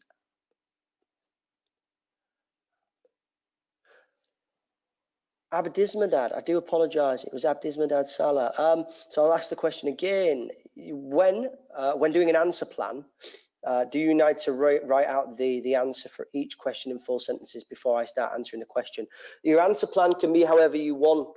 So you might choose to do key headings and a few bullet points, but when you are writing an answer, make sure that you write it in continuous prose. So therefore, it needs to be written in a professional format. Bullet points is not good enough to get enough marks to pass this exam. It needs to be written in a correct format. So it isn't just short, it needs to be succinct and to the point with enough information in there, relying back to the case.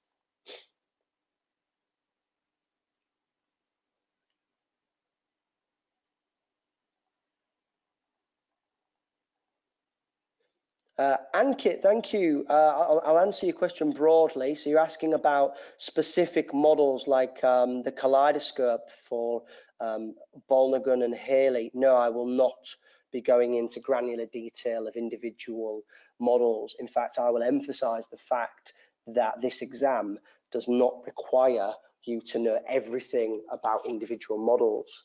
The amount of students who used to emphasize and get so stressed out about knowing every single porters, what an Ansof's matrix was. You know, I need to know everything about SWOT or a particular model around change management. Yes, the models are there. They do help to some extent. They are very academic, but models are not essential. They are there to provide a structure if required. You are much better at providing and applying professional judgment. So I won't be going into individual models. Ah, brilliant. There we go. Mushtaba, can we write answers without using models? Yes, you can, and I would love it if you did. Thank you very much. John, will we be looking at past questions during this webinar? John, yes, we certainly will. Yep, Waleed, we will be covering different formats. I'll be showing you how to produce slides. I'll be showing you how to produce reports. So that's a good one. Hi, every time. Let's read this one. I think it is from Erica Seeley. Thank you very much, Erica. Excuse me. Hi, everyone. Oh, I like how you address everyone, Erica.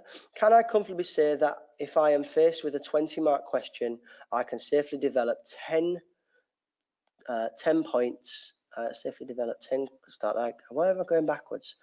10 points to gain 20 marks. Erica, I'm not going to try and, you know, hang my career on this, but yes, if you first with a 20-mark requirement, it might depend particularly on the verb. It might be that you get 3 marks per well-developed point with a recommendation. So it could be that you need to produce even less points. So I would just try and do more practice and get used to the type of requirements and mark allocations. Waleed, will we cover formats in these sessions like preparing slides? Yes, I think I've already answered that one. It would be very helpful if we could have a list down various models, infos required to structure answer. Mohammed, Fakan, Furkan, hello Furkan. I'm going to say no, if I'm really honest. I don't want to emphasize the necessity of models because there are so many models. In fact, there are over 80. What I might do, in fact, I think I can, is provide you with a game that I created when I was at Kaplan. And I can always provide you with the link, which will give you maybe a bit of a test on all the models. But if I'm being really honest now, I've said that, I'm slightly dubious to do so because it will then overly focus the necessity of models, which is completely not the idea of what I'm trying to get across.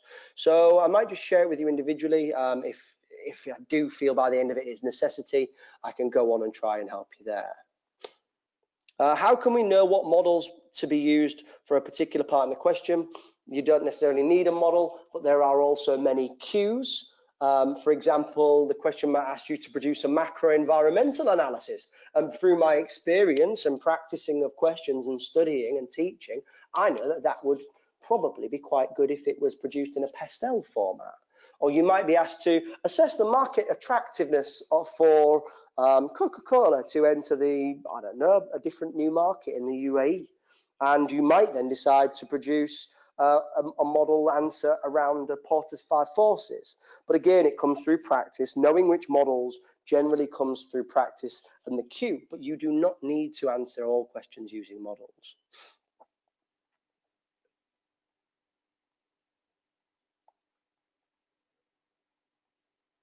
What else have we got on there?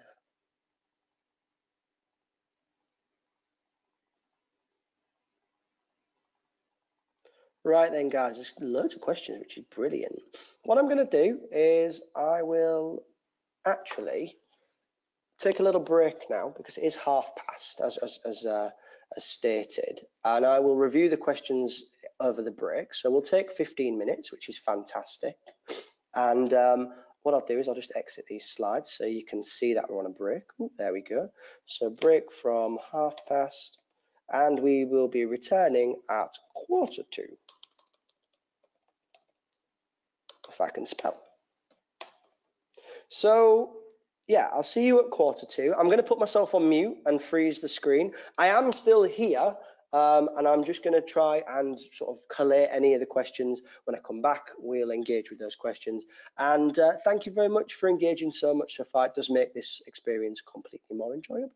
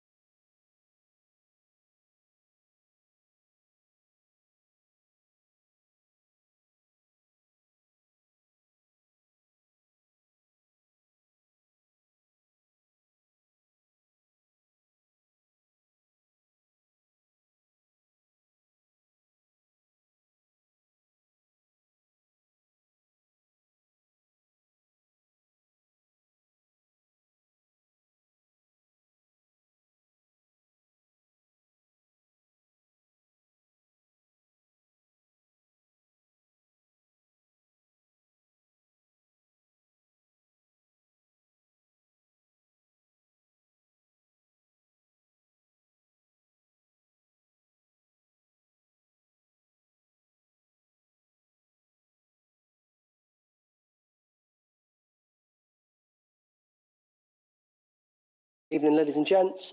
Just 3 more minutes and we will kick back up. Hopefully nobody's ran off yet, and I've just been going through the questions in the question panel and I'll try and address them in a bit of an order. All right.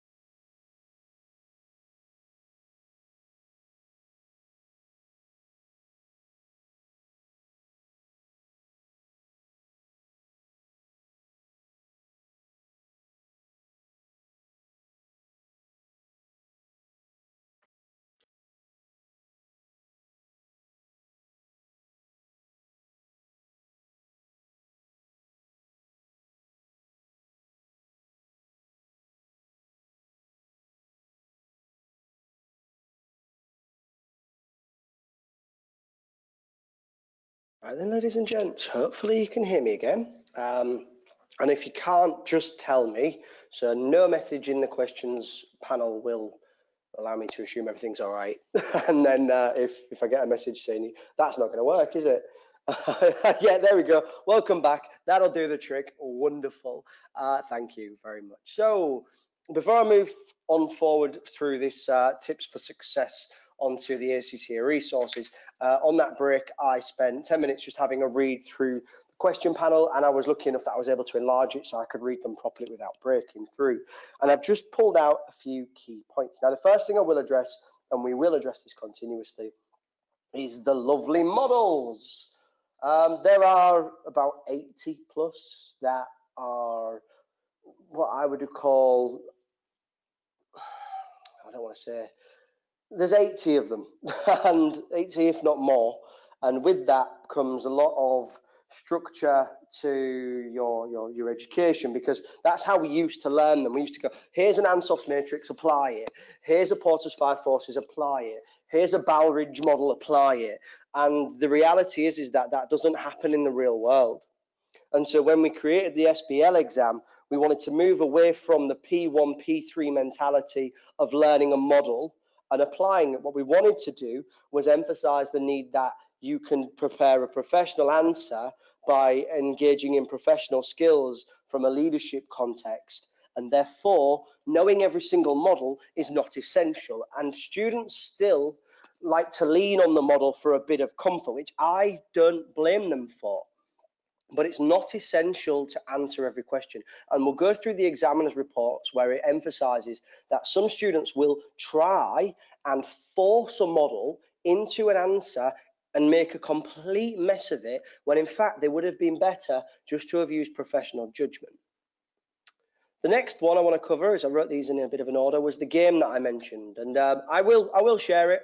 It was something I created when I was at Kaplan, and it's quite fun. There's a few tongue-in-cheek things in there, so I will caveat that it is given in my personal capacity, not as a professional, and it is maybe just a fun way for your knowledge base, but certainly not something that you want to rely too much on.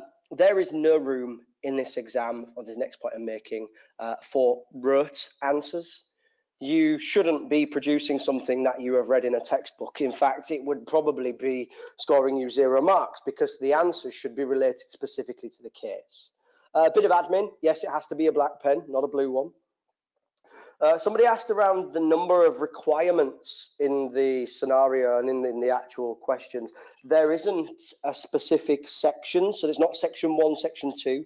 There's not one big question and 2 small ones, or a 50 marker and a 25 marker. The requirements can range anywhere from 20 marks all the way up to 30 marks, 40 marks. There isn't a fixed amount of sections or fixed amount of scenarios. So one exam can have 5 requirements, and the last exam I believe had 3 in. It's very liquid. How many lines per paragraph? So a little bit of a sort of guidance on what you should be writing in terms of length. Again, it does depend on the requirement, the verb, the scenario. So I would advocate not trying to write an answer that has 2 lines per paragraph or 3 lines per paragraph.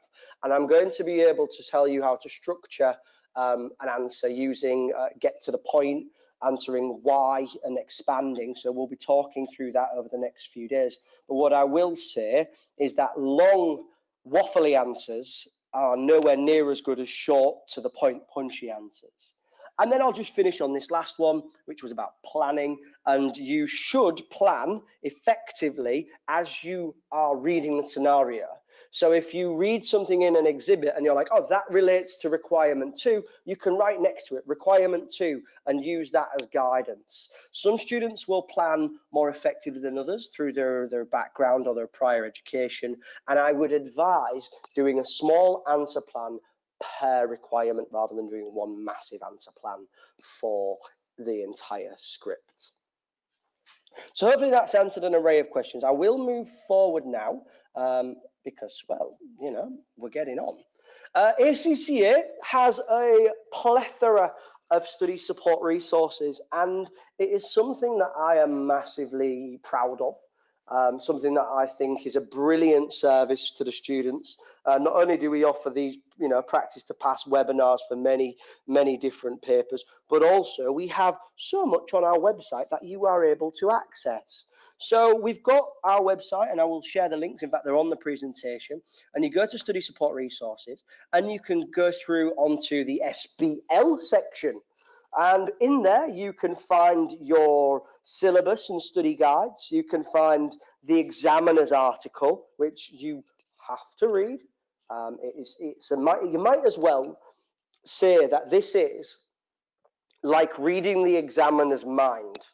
And with that, obviously, as wonderful as that could be, it's as good as telling you what you should and shouldn't do, more so than I am. You can also find the specimen exams, which are specimen papers, which are exam standard, created by the ACCA examining team, and you can practice them. And there are a plethora of other resources like PDF files and handouts. We are going to go through some of the examiner's reports. So we will be going through the last 3 examiner's reports, and there are also videos on there, and you can see that video is only 7 minutes. You could have watched that in the break if you haven't already. And that's a video on the examining team guidance. So you can see that there is a considerable amount of resources, and you can find them on the study support resources section. And what I will add is that they are not only available just for SBL, they are available for every single one of your exams. So if you've got any friends or family, or you have any colleagues who are also studying the ACCA qualification, and they might be studying, I don't know, tax, there is a section on our study support resources website for tax. There is a section for business accounting, every single paper. So have fun trying to go through those resources. And I am going to go now through what I would refer to as one of the most concise and brilliant resources that was created. And I used to use this all the time when I was teaching at Kaplan. This is the how to approach the strategic business leader exam, and it looks a bit like this. In fact, it doesn't look a bit like this, it looks exactly like this. Now, for the purposes of my presentation and to make it more enjoyable and easy to follow, I have broken it down. So I have taken snippets and dissected it per slide. So hopefully you will either have this, you can get this from the resources on the webinar right now, or you maybe already have it, you might have already seen it, which you have is even better.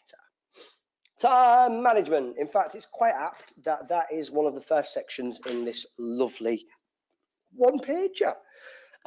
You should spend at least 40 to 60 minutes on reading and overall planning, and therefore that equates, in my quick maths, and the way that I do this is 1.8 minutes per mark, and that's technical plus professional marks. If you were to say, because there is 100 marks in totality, you would therefore times that 100 by 1.8, that would give you 180 minutes, so that's 3 hours, which gives you a buffer of an hour to do your reading and planning. Now that is best case scenario. And so because I give you, or I advocate sticking to the 1.8 minute rule, you sometimes find that you will be left with a little bit of exam time to spend on that last question, or going back to tidy up another question or another answer, and therefore stick to the 1.8 minutes because that is the best practice. How to dissect a requirement. Now this is requirement 1, and it links back to time management. And the point I am making is that this requirement overall had 18 marks. And you wanted to go through it. You are a non-executive member of and a chairman of a nomination and corporate governance committee. Great stuff. But first off, and I'm being really harsh here, I don't care who I am. I care how long I need to spend on this requirement. So when I pick up my exam script and I open it up and I go to the requirements first, I look at the mark allocation, I times it by 1.8, I write 32 minutes next to it, and I do that for every single requirement. Obviously not 32 minutes, I times the requirement by the 1.8, so I know how long I should be spending on that question when I am writing the answer. Hopefully I've emphasized that enough. If not, I'll emphasize it again. Effective reading and planning. You see, you should read the case background and understand the organization, and review the list of exhibits to understand what extra information is available. Read and annotate the requirements to identify what you are being asked to do. And this A to G then talks more about what specifically you might want to pay attention to. So your role is often an important thing to consider. So that will depend, that will have an impact on how you answer. So if you are a member of a nomination committee, or a non-executive director, compared to, I don't know, an audit assistant or a senior manager, that will all affect how you're expected to answer. The format requirements. So if they have asked you to produce a report, you should realistically know how to produce a report: to, from, date, subject, title, and then you go into the report. If they've asked you to produce a memo or even an email, you should know how to produce these, and you can see that in the illustrated article, which is part of this also, part of this presentation, the importance of effective communication. You should also consider who you are writing to, and I touched on this earlier. Your audience is extremely important. So if you are writing to the board of directors or to the public, you will want to consider what information they should and should not be made aware of. If you're the board of directors, they can be made aware of sensitive internal information on the performance of the business, but you might not want to address the public with such information. So continuing to understand who you are writing for.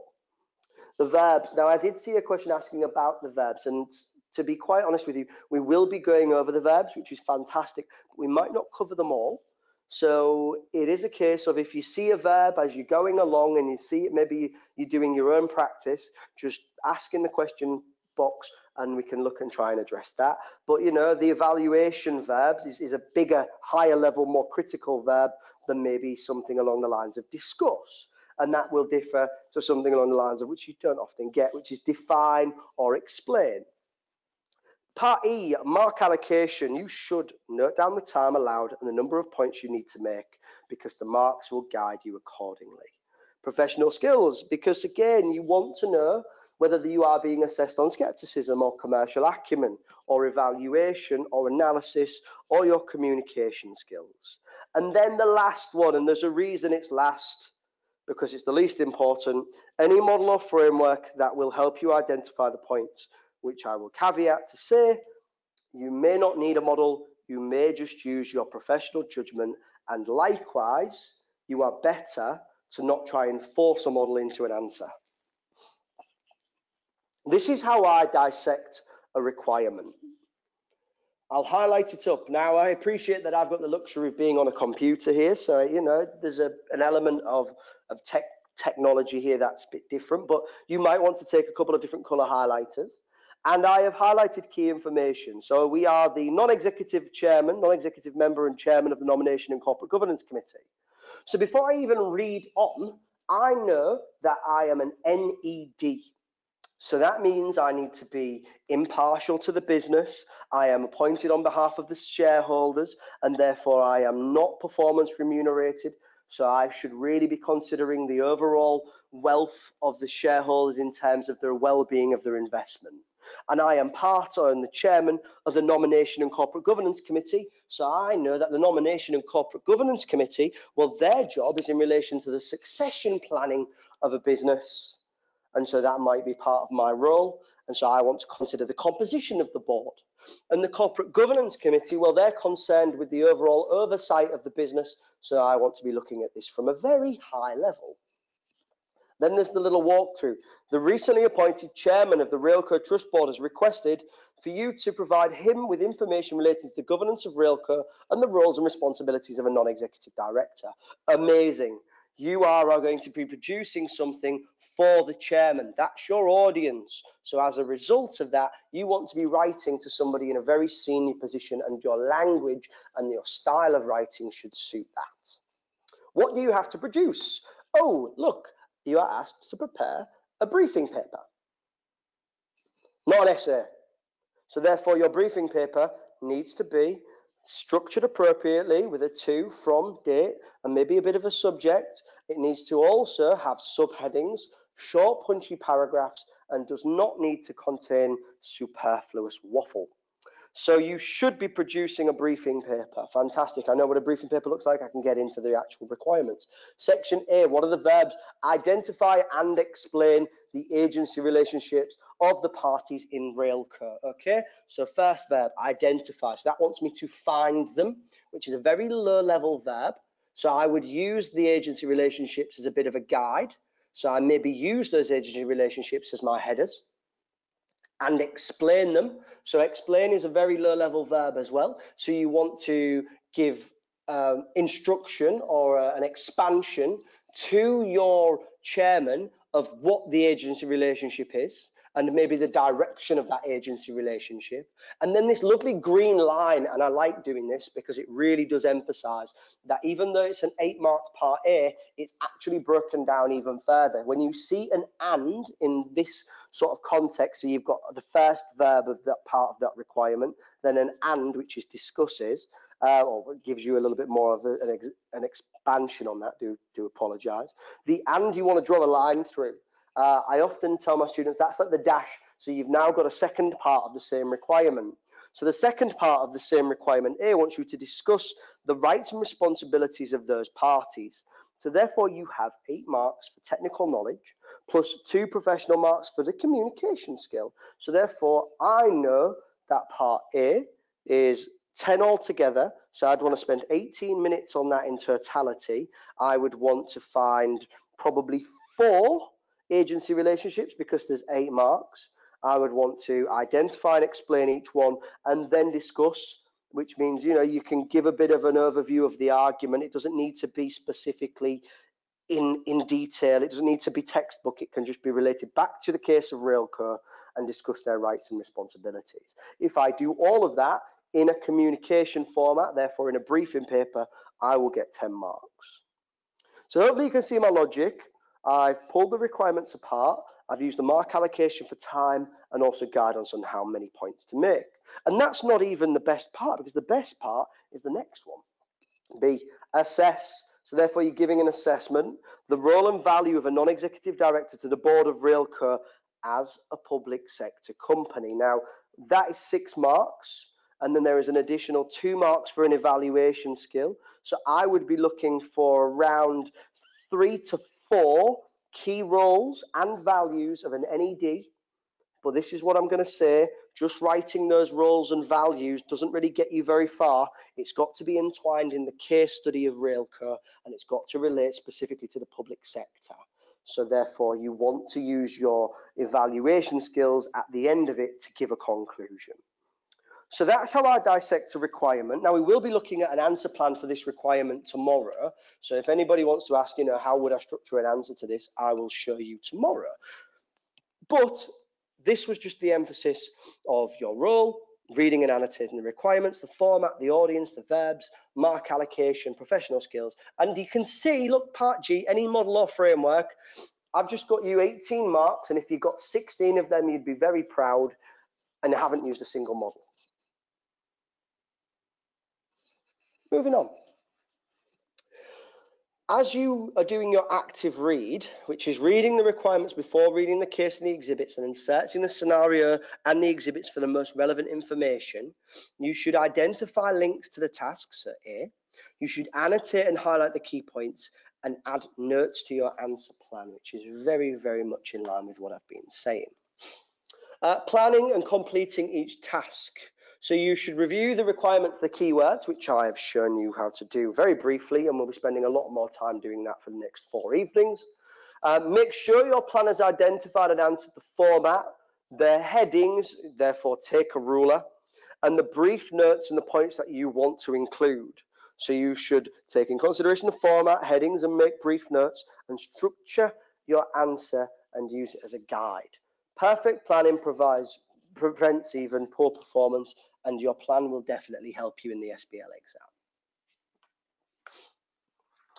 Last little points within this lovely little one document. When writing up your full answer, 1 or 2 sentences should be sufficient for each mark. The article Professional Skills Marking Guide and the read demand of the SBL marker illustrate what is expected by the marker. And when writing up your answer, you should be succinct, apply the case, get to the point, and then this last one is the so what effect. And this is something that I have tried to drill home consistently with all my students. Whenever you write something, and I'll try and think of an idea off the top of my head. So let's go with, let's use an internal control weakness as an argument. We'll make up a fictitious company. Financial Training College has a poor internal control system as a result of an ineffective staff ID card. Okay, so you found an internal control problem. So what? What's the effect of the staff ID cards not working properly? Well, as a result, people can walk into the centres without showing their ID. And again, so what? What's your point? Come on, get to the point. Why is that a problem? Well, as a result of that, theft and fraud has increased because people are able to steal projectors. As a result of that, that has an effect on the costs of the organisation, which in turn has reduced profitability. Oh, wow, that's the point. That's why it's a problem. And therefore, that's why I should do something about it. So every time you write something, you want to be considering the so what. How does that affect my profits? How does that affect my costs? How does that affect the key points within the case? It might even be something a little bit softer, like the organisational structure. But every time you write something, you want to be considering, so what? Keep going, keep going. And as you do think, so what, if your answer doesn't actually, give a clear point, you need to keep expanding on it. I like this little speech bubble here just underneath. Remember that the right practice and confidence in your exam technique will lead to success. This is a candidate from the first sitting in September 2018, and I really like this. And it might sound better from them, but I can't do a different accent, so I'll just stick with my Northern English one. My advice is to do lots of exam technique practice. I wish I had done this sooner. I was too focused on learning content when the exam is a lot about application. So keep practicing. If you haven't started practicing now, get started. Use the specimen exams, use an exam technique, use an exam kit from an approved learning partner, and try and practice as much as you possibly can. Excuse me. The last point, further insights are given in the article. 10 things to learn from the SBL September sitting, and also there is a webinar for the specimen exam 3 debrief. So you've got plenty of resources which can all be found on the ACCA's website. So I'm just about to move into the next section of the examiners or the presentation this evening, and this is my way of emphasizing the importance of the resource, which many students will and do overlook, and I hope full well that after this evening you no longer overlook the examiner's reports, because they are as good as telling you where students went wrong last time or the time before that, which in my opinion is as good as telling you what the examiner is going to do going forward, because we often find that if students don't perform very well in one sitting at a certain thing, they will then potentially put it in the next exam to try and see that students are improving and the quality of the student is improving as we go along. So just bear with me 1 second, I'm just going to get set up.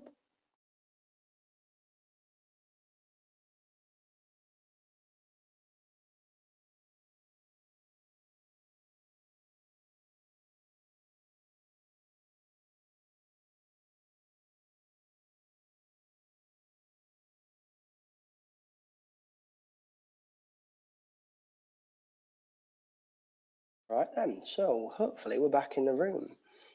So if I just click through, this will be the first one that I talk about, which is the examiner's report from March 2019.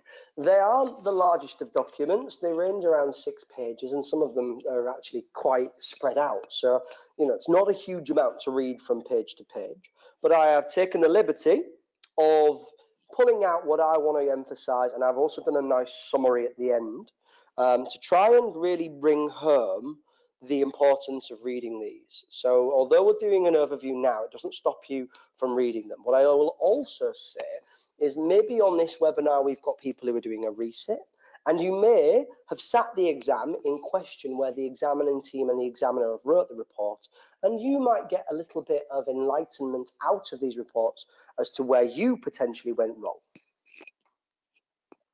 They start with a general overview. Now, this relates to March 2019, and in the pink it states, strong candidates both integrated and used the relevant case study exhibits throughout their answer, as well as selecting appropriate syllabus knowledge to support the applied points they were making. And then it goes on to say in yellow, weaker candidates used pre-learned knowledge as the basis for their answer and did not integrate or apply the case study material adequately. It starts with a general comments. Now, I like this because what it does is it kind of vindicates what I was saying earlier.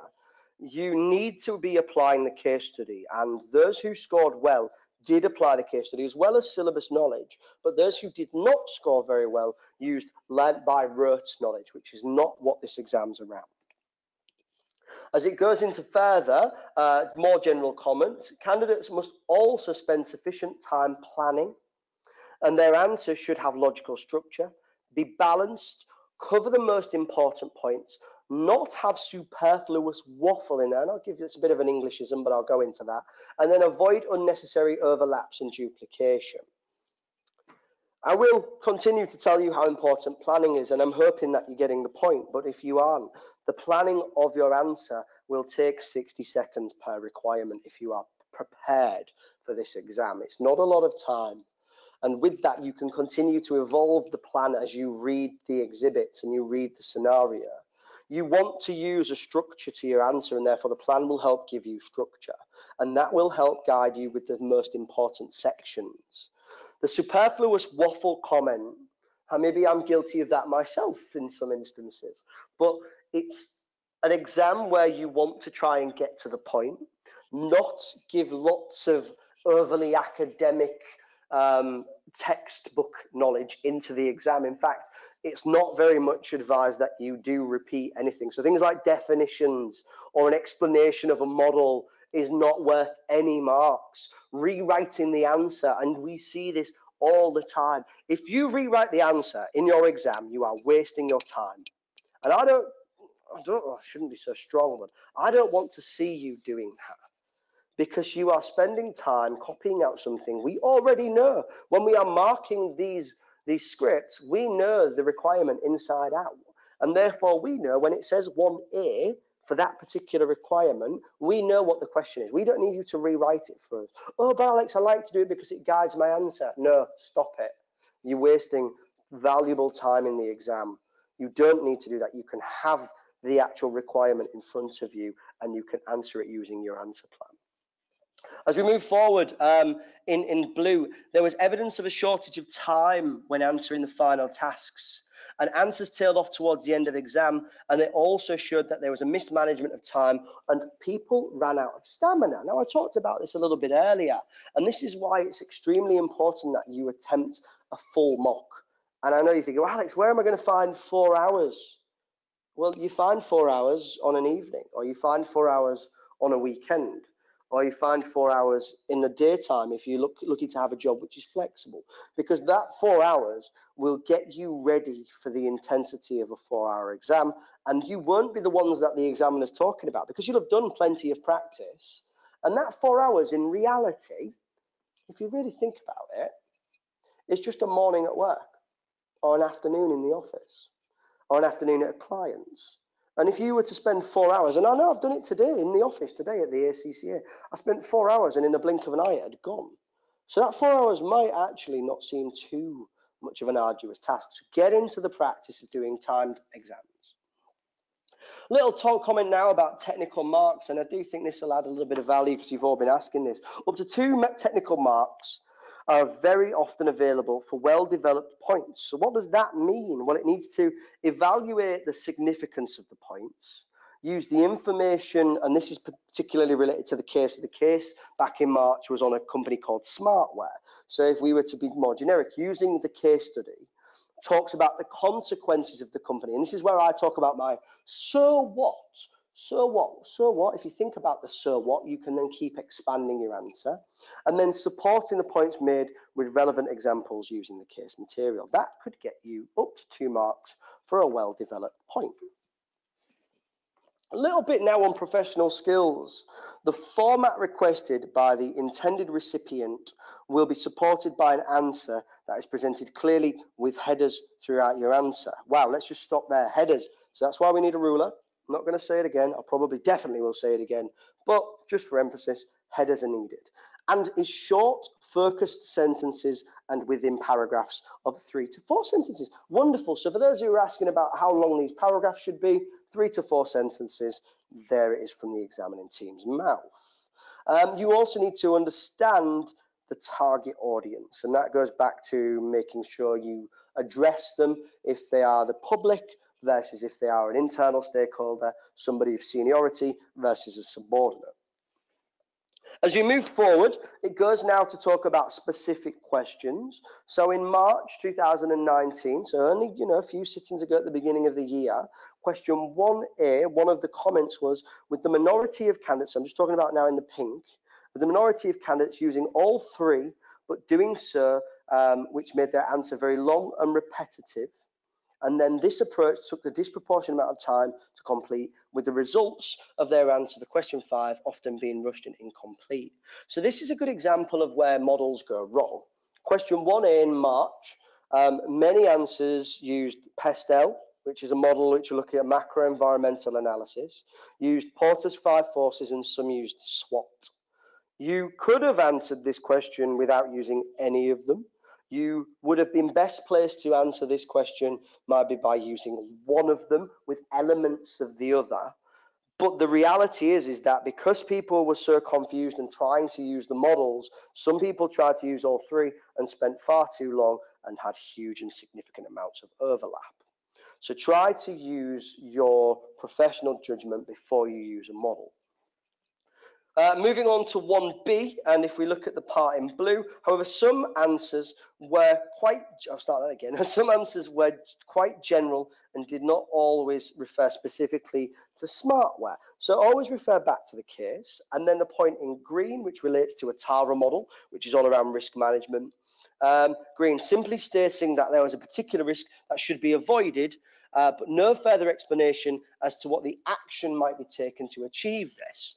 And the TARA model, and I won't need to give you a huge overview of this, is a risk management model using 4 big, broad strategies for how to manage risk. So you can transfer, accept, reduce or avoid based on 2 axes, which is impact or probability, or impact or severity, and then probability or likelihood.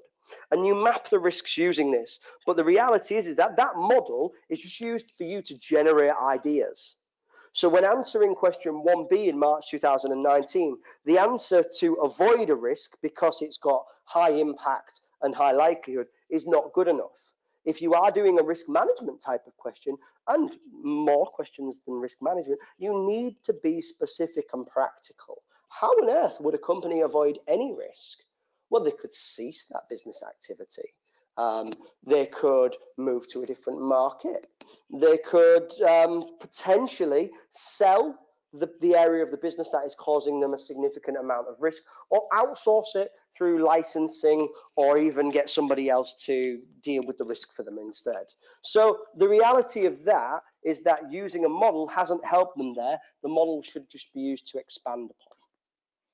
Moving on to March 2019, question 2B, one of the key problems is that people were producing lengthy, detailed essays explaining a Porter's diamond in great detail, however, failing to apply it effectively to the question set. So again, we've got loads of students who are really clever and they're brilliant at remembering what a Porter's diamond is. And for the benefits of people who are thinking, what on earth is a Porter's diamond? Well, a Porter's diamond is a model that can be used to explain a nation's competitive advantage. And it takes into account 4 key factors all around the diamond that are interrelated. Now, you may know what one is, and you may be able to explain from the brilliant textbook that you understand it. But unless you apply a model, if it's asking you to do so where appropriate, you are not going to score many marks at all. So case application is more important than knowledge of models. Question 2A, in yellow, the best candidate showed more skepticism and questioned the likelihood of the possible turnaround of Noria. Now that's quite a nice one. So they're talking there about skepticism, and it links perfectly back into questioning. In blue, failing to answer the question with a key issue here. So failing to answer the question with a key issue here. Many candidates spent a significant amount of time explaining why the store may be failing rather than discussing the implications of it closing down. And this maybe is a point where I'll talk about actually answering the question. Lots of students, and I'm sniggering unintentionally because lots of students will write an answer for the question they think or want to have been asked. And I'll just let that sink in. So they think, oh, I've got a question here that if it was slightly different, I'd be able to answer. And this is why it's important when you do write your answer and you do write your answer plan is to just readdress the requirement on a regular basis, just to ask yourself briefly, am I actually answering what is being said here? Question 3 and 4 on this slide, so it overlaps nicely. Question 3, many good candidates used common sense structure. Ooh, common sense structure. And the structure they used, issue, outcome, recommendation, which tends to lead to a good and easy to mark answer. I love that square bracket. You see, it emphasizes the point where I talked earlier around making the life easy for the marker. If you do produce an answer which is logical, has common sense to its structure, you are more likely to score higher marks. Some people are giving the same generic solutions for each risk. You do not get many marks for any type of requirement, particularly risk or control-based questions, for repeating the same point. So you saw earlier there was a question where it said avoid. Well, that's not good enough. And here they've gone with staff training, tightening of internal controls was not actually enough. You need to be saying how. Okay, why? So what? We produce staff training. So what? How would that reduce any risks in a business? Okay, tightening internal controls. How would you tighten the internal controls? Be specific. Question 4a in blue, one of the key problems here was the answers were far too general, although technically correct, and had not specifically applied the case. Again, don't need to emphasize that. Question 4b, all SBL candidates will be expected to have passed the financial management exam.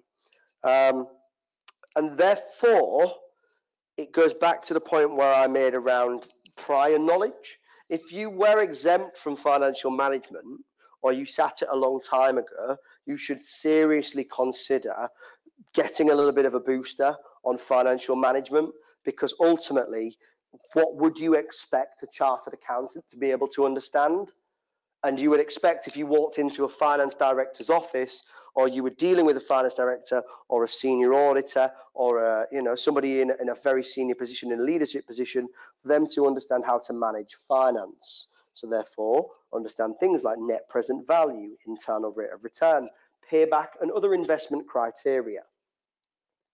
In the red, stating the obvious was not developed enough and therefore wouldn't score enough marks. Coming to the end of March 2019, question 5. So you can see in this exam there was 5 requirements with many subsections. This was a lovely requirement, and I'm a little bit sad here, and I might try and sort of change the tone of my voice to try and emphasize this. They asked the candidates to produce slides.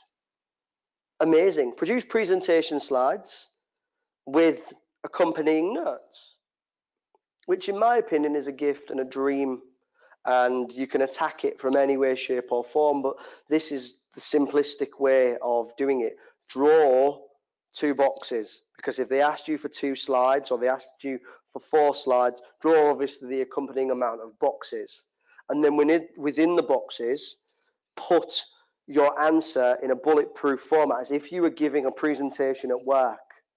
So you would have the key points and you would have them prioritize the most important points first, working your way down. Then underneath that box where you have got your title, headings and bullet points, and it doesn't need to be a lot of bullet points, just a couple of them, you would then go in and underneath it give the notes, which is just a simple expansion. So what you would be expected to say for each one of those bullet points. I would love that as a requirement for any of you, because I sincerely believe it is a very effective way of showing that you can communicate, but also a very effective way of scoring a lot of marks. Now the problem is that students spent too long, we emphasized here in yellow, due to poor time management. People didn't get onto this requirement, they lacked depth, and they might have overly repeated themselves, and again ran out of time. It was 1.8 minutes per mark of writing time. Stick to that. You will be sure to get onto all of the requirements, and therefore you will be sure to spend the appropriate amount of time ensuring you cover the breadth of the paper. It is statistically easier to score more marks by attempting more questions. Sounds common sense, but you wouldn't believe how many students will spend a lot of time on question 1 and then rush the rest of their answers. So that's March, succinctly and sort of quite nicely summarized. And as we move forward again, we're going to be looking at June now. Excuse me. Now, what I'd like you to do is look for the patterns, and I'm going to do a summary of them towards the end after I've gone through June and September's. What I will say is one of the bonus points of now having 4 sittings within ACCA, and there's many, many positives, but one of them is the additional insight that you can get from the examining report. So we get more information than we ever have because there's more exam sittings, and therefore we get more examining reports that we're able to dissect. In June, which is nice to see, strong candidates integrated and used the case study material throughout their answer, whereas weak candidates did not integrate or apply the case study material. Wow. That sounds like nobody read March's 2019 examiner's report, or maybe they just didn't use it. Often answers fail to make sufficient reference to the exhibits. It's a shame because somebody in the examining team at ACCA goes to the trouble of writing all these exhibits. It's their job, and then they go to the trouble of linking it all through the scenario. Read them because they are fantastic and they will help you answer the actual requirements. More general comments. Candidates are strongly recommended to take a mock exam before the actual exam under exam conditions to get used to the challenging demands and concentration, thinking, writing and organisation of time in a 4-hour exam. Please do it. I think everybody at the end of this 5 days, even if not, tomorrow, should really have a go at having an attempt at a 4-hour exam. I mean, I'm telling you, you need to do more than one, but many people won't even do one, and then they get into the exam and it's like, oh wow, it's actually quite difficult to do this 4 exams. So just give yourself a fighting chance and have a practice. Moving on a nice way as well. We've got yellow and blue. So technical marks, however, using technical frameworks unnecessarily as the basis for structuring an answer led to many candidates into forcing their answers to fit the frameworks. And then in blue, candidates are often better off using different elements of a task requirement as the basis for the order of their answer. So don't try and force your need for a model. Just get on with it and use the requirement more than a model, and make sure that you actually answer the requirement as you move along. Excuse me, just making sure I can click through to the next slide. Professional skills, and this one starts with undoubtedly. Undoubtedly, the most alarming feature of this sitting, so only in June, was the inappropriate turn of some answers. This is very concerning, tactless, rude sometimes as well, and this was exasperated by the fact that the directors whose limitations were being criticised were the recipients, so they were the audience of the documents candidates were being provided. Candidates need to be polite in their language, stating weaknesses in an impersonal term backed up by justification. Now, in June 2019, the answers of some candidates were very unprofessional, and you want to take a point whereby you emphasize that you wouldn't disrespect a client by telling them abruptly that it was all their fault. You wouldn't disrespect a client by giving advice that they need to be fired. And yet some people were doing so. So bear in mind that you will be giving a position, maybe a position as a professional advisor, to individuals in the audience, and in this instance it was the actual board of directors, and you may need to discuss their downfalls, and in doing so you need to do that in a professional manner. Task 1 in June 2019. The first task asked candidates to produce a briefing paper for the board meetings which discusses the weaknesses in the composition and operations of Five Oaks board and recommends improvements. It required the demonstration of communication skills, which is really nice to see because strong candidates linked aspects of the board's composition and operations to the governance best practice and the problems relevant to Five Oaks identified in the exhibits in an integrated discussion. Now, I think if I could cut down and pull out the key bits here, this is just an example of strong candidates using the case and exhibits. The other significant professional weakness in the task was poor format of the answer. Candidates who produced long, headerless, oh wow, headerless, all right, you might need a ruler, headerless paragraphs with multiple points in them were not using the briefing paper format effectively to communicate and therefore scored low professional marks. So another tip of the hat to the necessity of structure. As you move into task 2 was a memo. Oh wow, so they wanted a memo in task 2 that discussed the commercial and ethical issues involved in publishing a book in its original submitted form. The book had errors and had unreliable evidence. It required skepticism skills to be demonstrated in pink or red.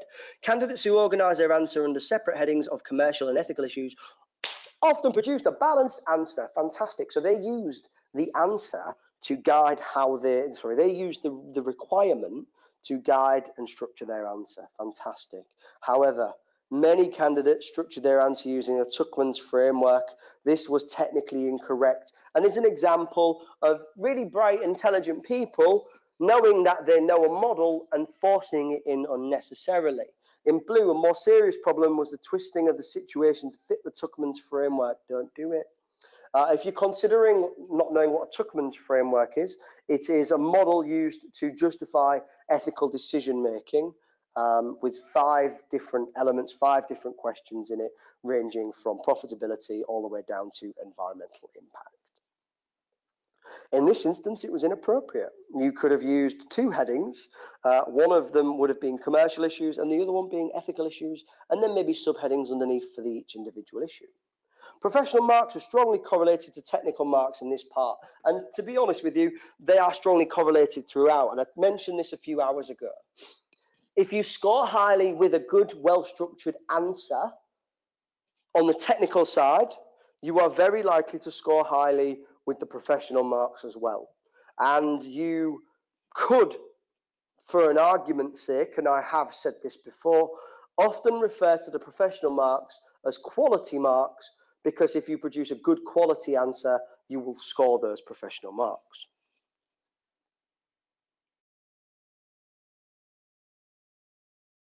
Task 3. This task was a section of a consultancy report to the board which assessed the attractiveness of an acquisition target, a competitor in the area of academic and professional publishing called Pendine Publishing, from Five Oaks' viewpoint using financial and non-financial relevant information. Okay, so it wants you now as a task to not only think as an accountant, but think as a more broad stakeholder, maybe from a director's point of view or a consultant, because as accountants, we are very good naturally at understanding whether something makes a profit or makes financial sense. But commercial acumen, which is the professional skill in this requirement, also should really consider non-relevant or non-financial relevant information. So you might want to consider things like customer satisfaction, staff satisfaction, and other variables which are also KPI related. The main weakness was that this task for many candidates appeared to be answering it was to demonstrate why the acquisition of Pendine will be attractive rather than assess the attractiveness of Pendine. So they were trying to answer a question that wasn't set, emphasizing the need to go back to reading the requirement when you are answering it, asking yourself, actually, am I answering what was set? As we move forward, I appreciate now some of you might be a little bit dozy, dropping off. It's getting late, so I will try and just sort of engage you again. In yellow, weaker candidates just listed features in a SWOT analysis and did not explain the benefits of Seven Oak. And in blue, failing to draw a conclusion or providing a conclusion. And it's always very much a necessity when you are assessing something that you provide a conclusion or at least a summary at the end of it. Task 4B, the task required candidates to recommend to the board how Five Oaks' current digital platform can be further developed to attract and retain customers. Commercial acumen again was asked for this one. In pink, strong candidates were clearly linked to increasing engagement and interaction with customers and obtaining more data about customers and the requirements. And the emphasis here I want to make is they were using the case. In yellow, using a 6 eyes model, which relates to the marketing of an organization, and twisting the scenario to fit the answer was a weakness. So therefore, forcing a model again is something that is not advocated. Making recommendations that are vague, you must also be specific, and making recommendations which were ethically questionable. This is a leadership exam, and as a chartered accountant, it is expected that we follow our fundamental ethical principles. So ethics underpins everything that we do, and therefore it is not appropriate to give an answer which is ethically questionable. Task 5. So I'll just actually jump into the actual highlighted part. So there were some very good candidates in task 5, although there were signs of lacking planning and generally poor exam technique linked to that lack of planning. In green, candidates must remember that this exam is designed to mirror the workplace, which I really do like that they've put this in this June 2019 examiner's report. If you were given a task by a chairman at work, but ignored his instruction that was given, their future prospects might well be adversely affected. And that's just a polite way of saying if you don't do what the boss tells you to do, or you ignore them, you probably aren't going to do very well in that organization. And therefore, why would you not actually answer the requirements in a task as a workplace environment in your SBL exam?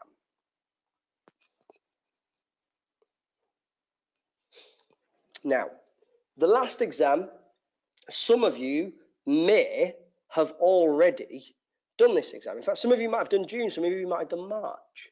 So if this does relate to you, hopefully you'll be able to gain a lot of value out of it. And I'm conscious again that, you know, this is slightly repetition, so I won't spend forever going into granular detail. But here we go again, general comments. Strong candidates integrated and used the case study, fantastic. Oh, and then this part's slightly different to the other two. It gives you guidance from the examining team and shows that candidates had not necessarily read the examiner's approach article, the importance of effective communication, or done any past exam papers or specimen exam papers. Therefore, here is a guidance from the examining team on how to approach the RT or how to approach this exam. And here is the importance of effective communication for SBL. Both links are on this presentation, which you can download right now, or you can go onto the website and put it into Google and find them on the ACCA resources page. Read them. Oh, and that's where you find specimen papers. I saw a question earlier, which was where do I find real code? This is where you'll find it. It's specimen exam paper 2. And that's what we'll be doing for the next 2 evenings as well. Oh, here we go. So this is good. Candidates should spend sufficient time on planning to ensure that their answers are structured logically, balanced, covering the most important parts, not padded out. And it's called this superfluous waffle previously, but now they've changed it to not padded out material that does not address the task requirements as it scores no marks. They should not repeat themselves, so therefore not making the same point twice, and do not overlap. In yellow, quality of some candidates' answers tailored towards the end of the exam, so it shows that many candidates were struggling to deal with the actual pressure of a 4-hour exam. And in blue, candidates are strongly recommended to take a mock exam before the actual exam under the exam conditions so that they get used to the demands on their concentration, thinking, writing, and of a 4-hour exam which is required.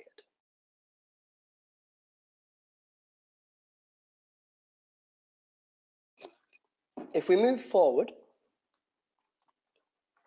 a little bit of overlap here. Technical marks addresses the requirement, and the task covers the scope of the requirement in pink, and that was in pink, sorry. It takes into consideration the questions, the verbs which are indicated, so it's essential they look at the verb. They want to apply the organisation, its environment featured in the case study, so this is great stuff. Where specific to the decisions or situations covered in the task requirements, so be specific, and showed why the points being made were significant in the circumstances described. And this green one here is my way of saying so what. You need to again expand on your answer as you go along. So what, why have I written this, what's the implication? Up to 2 marks are available for well-developed points, and we can skip through that now. Many candidates had clearly thought about the professional skills, which is very enlightening to see. What it shows to me is that candidates were improving now and attempted to present their answers in appropriate format. So the message is becoming clearer. We don't want long university-style essays. We want professional briefing notes, papers, reports, public addresses, letters, all forms of public publication and communication. The recipient would have helped by answering the presentation structure clearly, with headers throughout the answer to avoid long paragraphs and repetition. The irony is I'm repeating myself, so we will continue to move forward at a little bit of a quicker pace. Some students answered the question very well with clear structure, well presented and clear focus, but there was an inappropriate use of a model called the Porter's 5 Forces model or a SAF model. Wow, stop forcing models into answers you do not necessarily need to. For those who aren't familiar with the Porter's 5 Forces, it is a model used to assess the attractiveness of an industry, and you could potentially get value from it by considering things like barriers to entry, the threat of substitutes, the power of buyers, the power of suppliers, and competitive rivalry. But having said that, you may not need to use that Porter's 5 forcing model, and knowing it doesn't necessarily get you any marks. An SAF analysis is something which looks at the investment appraisal more often than not, or an evaluation of a strategy, and S stands for suitability, A stands for acceptability, and F stands for feasibility. Not a bad model, to be honest with you, and one that is generally done quite well if needed. Moving into question 1B, the examining team extremely disappointed with question 1B, in particular any financial analysis. And then this goes back to my point in yellow, where you should be familiar with calculations and financial management. Future candidates of SBL are reminded that they may well be asked to undertake calculations within the examination. Therefore, you need your calculator and must ensure that they are familiar with the financial techniques and methodologies referred to in the SBL syllabus. Question 2A, many candidates answered the requirement very well, which is positive to hear. Most answers were well structured in an appropriate tabular format, although some answers, so moving into the blue, had clearly not planned and were therefore very messy and difficult to read. It's really sad to see this, that people aren't getting the message that planning really does help. In green, format plays an important role in presenting the general professionalism in SBL, and this point here. Bullet point answers gain very little credit in SBL, so therefore bullet points, if you can avoid them at all costs, please do so, because you will gain very little credit. Moving forward, firstly, most candidates did attempt to present their answer in a slide with accompanying notes. Fantastic. However, often in yellow, who provided either slides only or notes only, and some presentation, and some who presented in a non-recognizable format at all. I don't mean to sound condescending, I really don't, but it's very straightforward to produce a set of slides in an exam. You draw a box, you put a heading in a box, you put a few points, and then underneath you write the notes of what you would be saying to say. And that's another reason to take a ruler in, because you can then draw the box perfectly. Candidates are again reminded that the presentation in the requirement format is an important aspect of being awarded a pass mark for professional skills. Take the easy marks, guys. Question 2B. Weaker candidates answered all 3 sections together, and I've seen this time and time again. So the types of requirements where this happens is where you would see question 2B, section 1, section 2, section 3, and they annotate and show you this by having an I, another 2 I's, and then 3 I's in brackets like Roman numerals. Do not answer all those sections in one big answer. Use those subsections of a requirement to structure your answer and gain the most marks. Candidates who took an approach where they presented everything together was unclear, confused, and therefore did not actually answer the well on professional and didn't score well professionally. Those who gained the highest marks for demonstrating skepticism were those who considered the opinions of the financial director.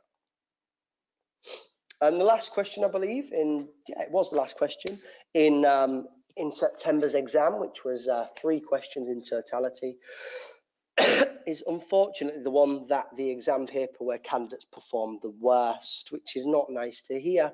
And it goes down to maybe, and I saw this in the chat panel earlier, the question panel earlier, many candidates not actually understanding what the Balridge model was, which is fair enough. It is quite a performance excellence model, but it was given to you in the exhibits. So this is a gap in your general knowledge of the syllabus, and this is why it's important to study the breadth of the syllabus. Many candidates simply did not read the exhibit nor the requirement clearly, as they interpreted the information in the exhibit as a wish list. Rewrote the information from the exhibit with no attempt to consider whether the actions described met the performance excellence criteria. I appreciate this was a difficult question, but again, it's the last question in the exam. You should really have been prepared for it with the 1.8 minutes per mark and a good study plan before you get in there. Now, I will, before we move on, ask you this. Have you noticed any patterns? So what I'd like you to do is in the actual questions panel, oh no, we're giving all away the answers, don't see that. maybe write up a few things that you've noticed. So anything that weak candidates have done and anything that strong candidates have done. And I'm going to give you, how long will that'll take? I'm going to give you 2 minutes and that'll be perfectly fine. So 2 more minutes and I will wait for you to throw things in the actual question panel. So I'm going to put myself on mute. I put myself on mute and I put myself on mute too quickly. 2 minutes. Did you notice any patterns? Put it in the question panel.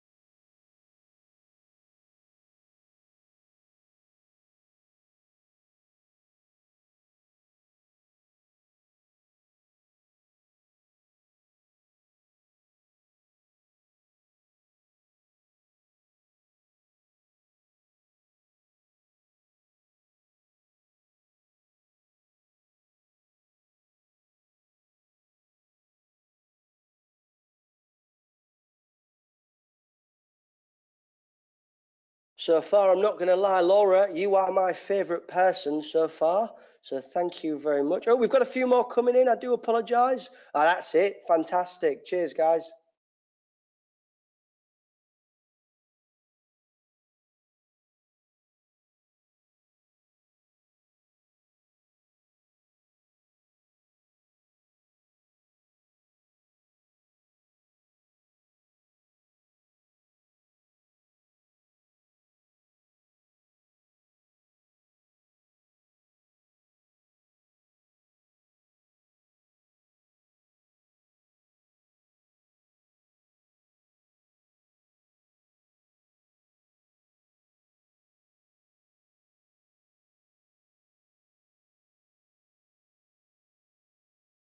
Just a few more seconds. We'll go 30 more seconds. There's some great things getting thrown into the question panel. Keep them coming.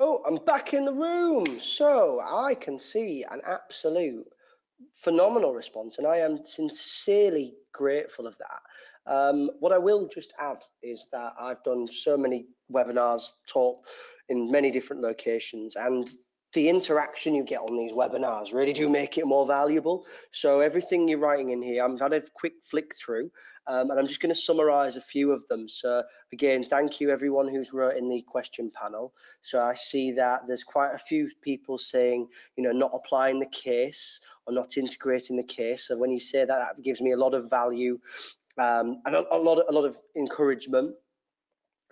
Not considering the requirement as we go on to address the task in real life. Plan, I love the word plan, thank you. So not actually applying the plan. Prior planning prevents poor performance. So thank you very much. I like this one as well. Scattergun approach to answering questions. Ortega, that's a really interesting way of putting it, but it's another way of saying they don't plan, they just answer everything and then they get into a bit of a mess, don't they? Fantastic. Ortega, you've also wrote about poor time management as well. Sanika, lovely, strong candidates focused on case rather than the actual textbook knowledge and models. So that's another really good bit of insight. Fatigue, John, thank you very much. Fatigue, people running out of time at the end, not doing enough practice. Abdul Kadir, taking advantage of resources given by such an examiner's report was again strengthen the candidates where we candidates failed to do so. Guys, you've done a brilliant job. Aisha, just want to point out yours as well. Tone of communication and the overall writing, because you are the overwriting. You've got to make sure that you are communicating effectively, and that's where that report will come in really well. Oh, Waka, yeah, lots of people rush at the end. It's very sad to see when in fact they probably have a good enough knowledge, good enough level of education to be able to pass if they've only just planned their time out a little bit more. Thank you for everyone. Gil, lack of practice and exam techniques. Sounds like we don't carefully read the requirements and just rush the answers, and I know it's so frustrating. So thank you everyone for writing in there. I will show you my summary, and there's lots of overlap. In fact, to be honest with you, you did the summary for me. Just bear with me 1 second. So here's the patterns that I've noticed. Weak candidates do not integrate the case study and use the exhibits. They don't use the exhibits. You must apply the case in the exhibits. Brain dump, superfluous waffle. I quite like the phrasing of that. The rote learning is not appropriate. You cannot just scattergun approach, as it was rightly said a moment ago. Show signs of poor time management, running out of time and not planning, lack the stamina. This is a 4-hour strategic professional exam.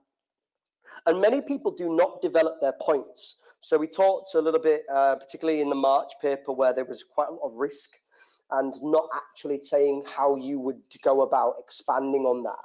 And I've wrote so what in capitals to emphasize that when you write down an answer, when you are structuring your answer and you're writing your sentences and you're thinking, have I answered the requirement? So what? All right, fair enough, keep going. If you don't answer the so what, you haven't got the mark yet. Poor structure, format and presentation. Would you be happy to give your answer to your boss? If the answer is no, you will score low on professional marks and probably score low on the technical marks as well. Weaker answers also answered the question they wished that had been set and did not carefully read the requirement. Forced a theory or a framework model and twisted the scenario to fit it. Don't do that. Repeat the same points and copy the scenario. Repetition of points does not score more marks. In fact, once you have made your point, move on. Do not repeat it. Do not write in an appropriate tone. This is a professional exam. You must write as such, and therefore, if you are addressing a board of directors, do not insult them. Do not insult anybody in a professional context. But more so, make sure you know who you are creating the report, the answer for. I'll start that again. Lack depth in knowledge of the syllabus, prior syllabus areas like the applied skills knowledge, and there's been quite a lot said tonight about financial management, is assumed. Make sure you're up to date with your financial management. Make sure you're up to date with your applied skills level. And even if you get exemptions, you should really be considered that you understand and have a breadth of knowledge. And the last one, in the weaker candidates, did not actually use the ACCA study report, study resources, study support resources, when in fact they're brilliant. They're generally brilliant and they can support your learning. So please do use them, and the link's there.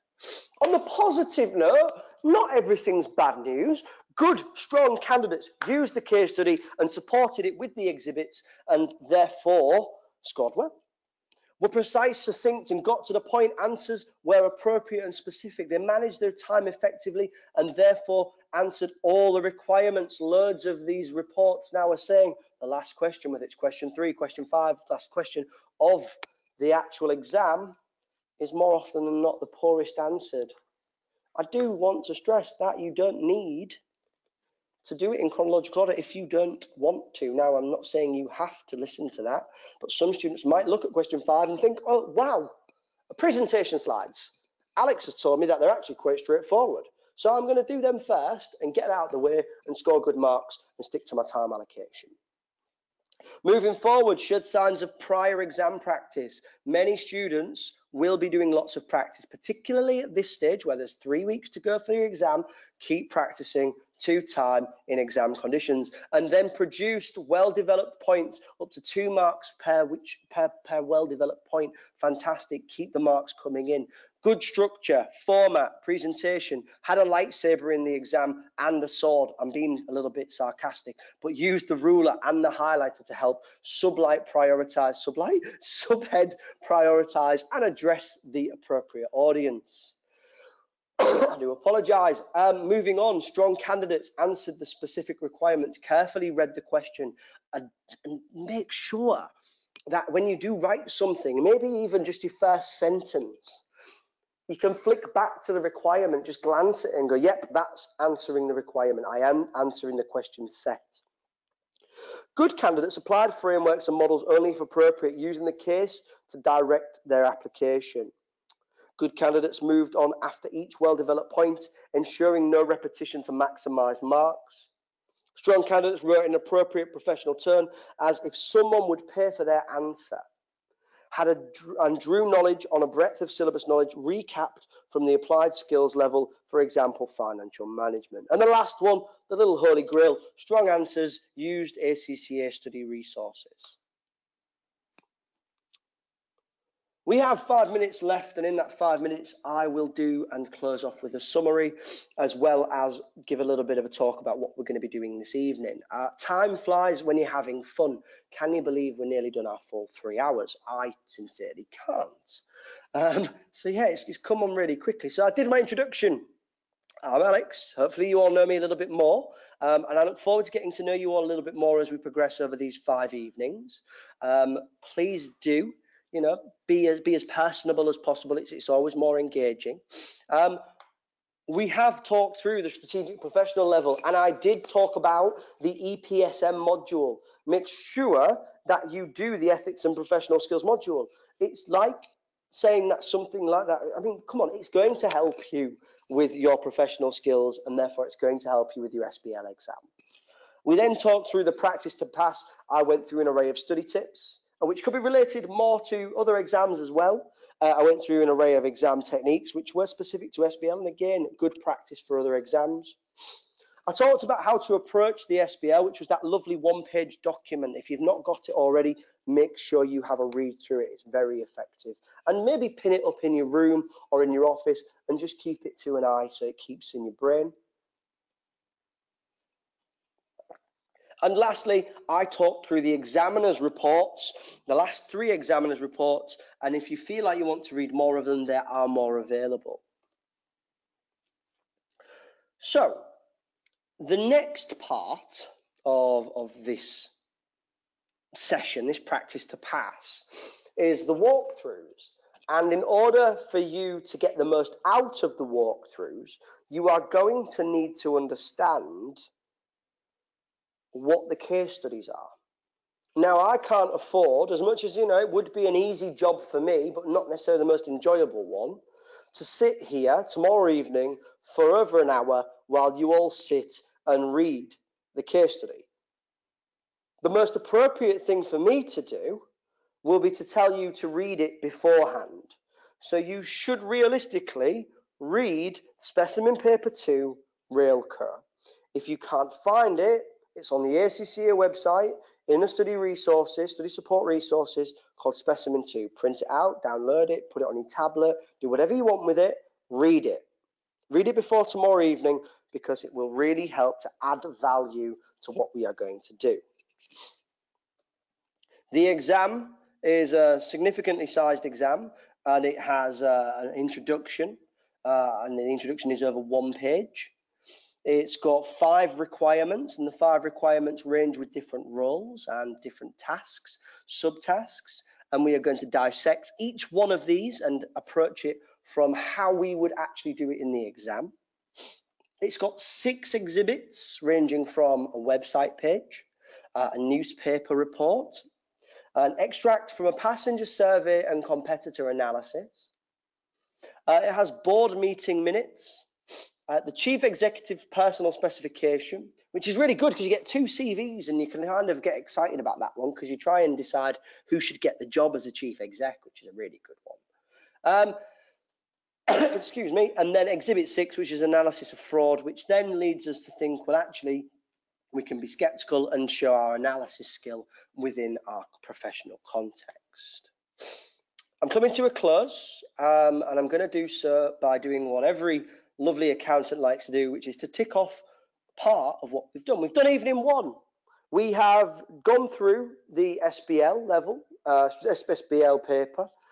We've talked about the strategic professional level, and we've gone through all of the introduction section and all the way through to the outline of Railcur. In the green spotted line, we are going to do an exam walkthrough for the next 2 evenings, which is very, very, very effective way of learning. We are now at 10 p.m. in Pakistan time, and that is the end of this evening's session. I am going to just spend a conscious moment or two, because naturally there's always questions at the end, to ask you if you have any questions. and I will pull them up. I might not answer them all straight away, so give me a moment just to look at the question panel.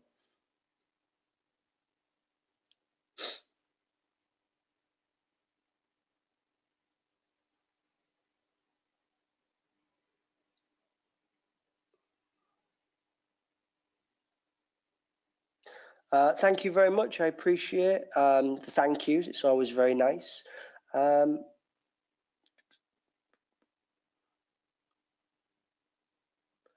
John, just to sort of for the benefit of everyone, because I really like what you've wrote there.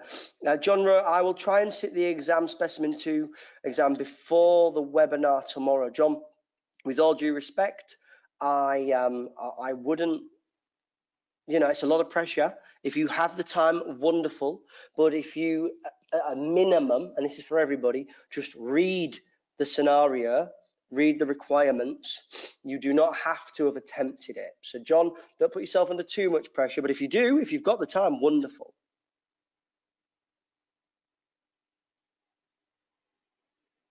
Everyone with regards to the WhatsApp group, it's not something that I can administer due to GDPR rules. So unfortunately, I won't be able to do it, but there's nothing stopping you guys taking it forward and creating your own WhatsApp group. Thank you very much for the lovely messages. Look forward to seeing you all tomorrow. Nasir, sir, if you could December 18 highlight with June 19. Nasir, I'm not sure what you mean by that, my friend, but the highlight exam we will be going through on evenings 4 and 5.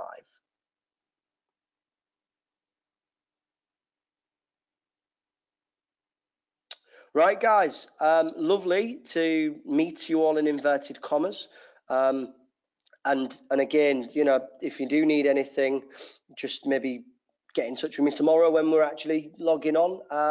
And I'm gonna shoot off now. So thank you again, and I look forward to dealing with you all tomorrow. Thank you very much. Take care, everyone. Bye bye.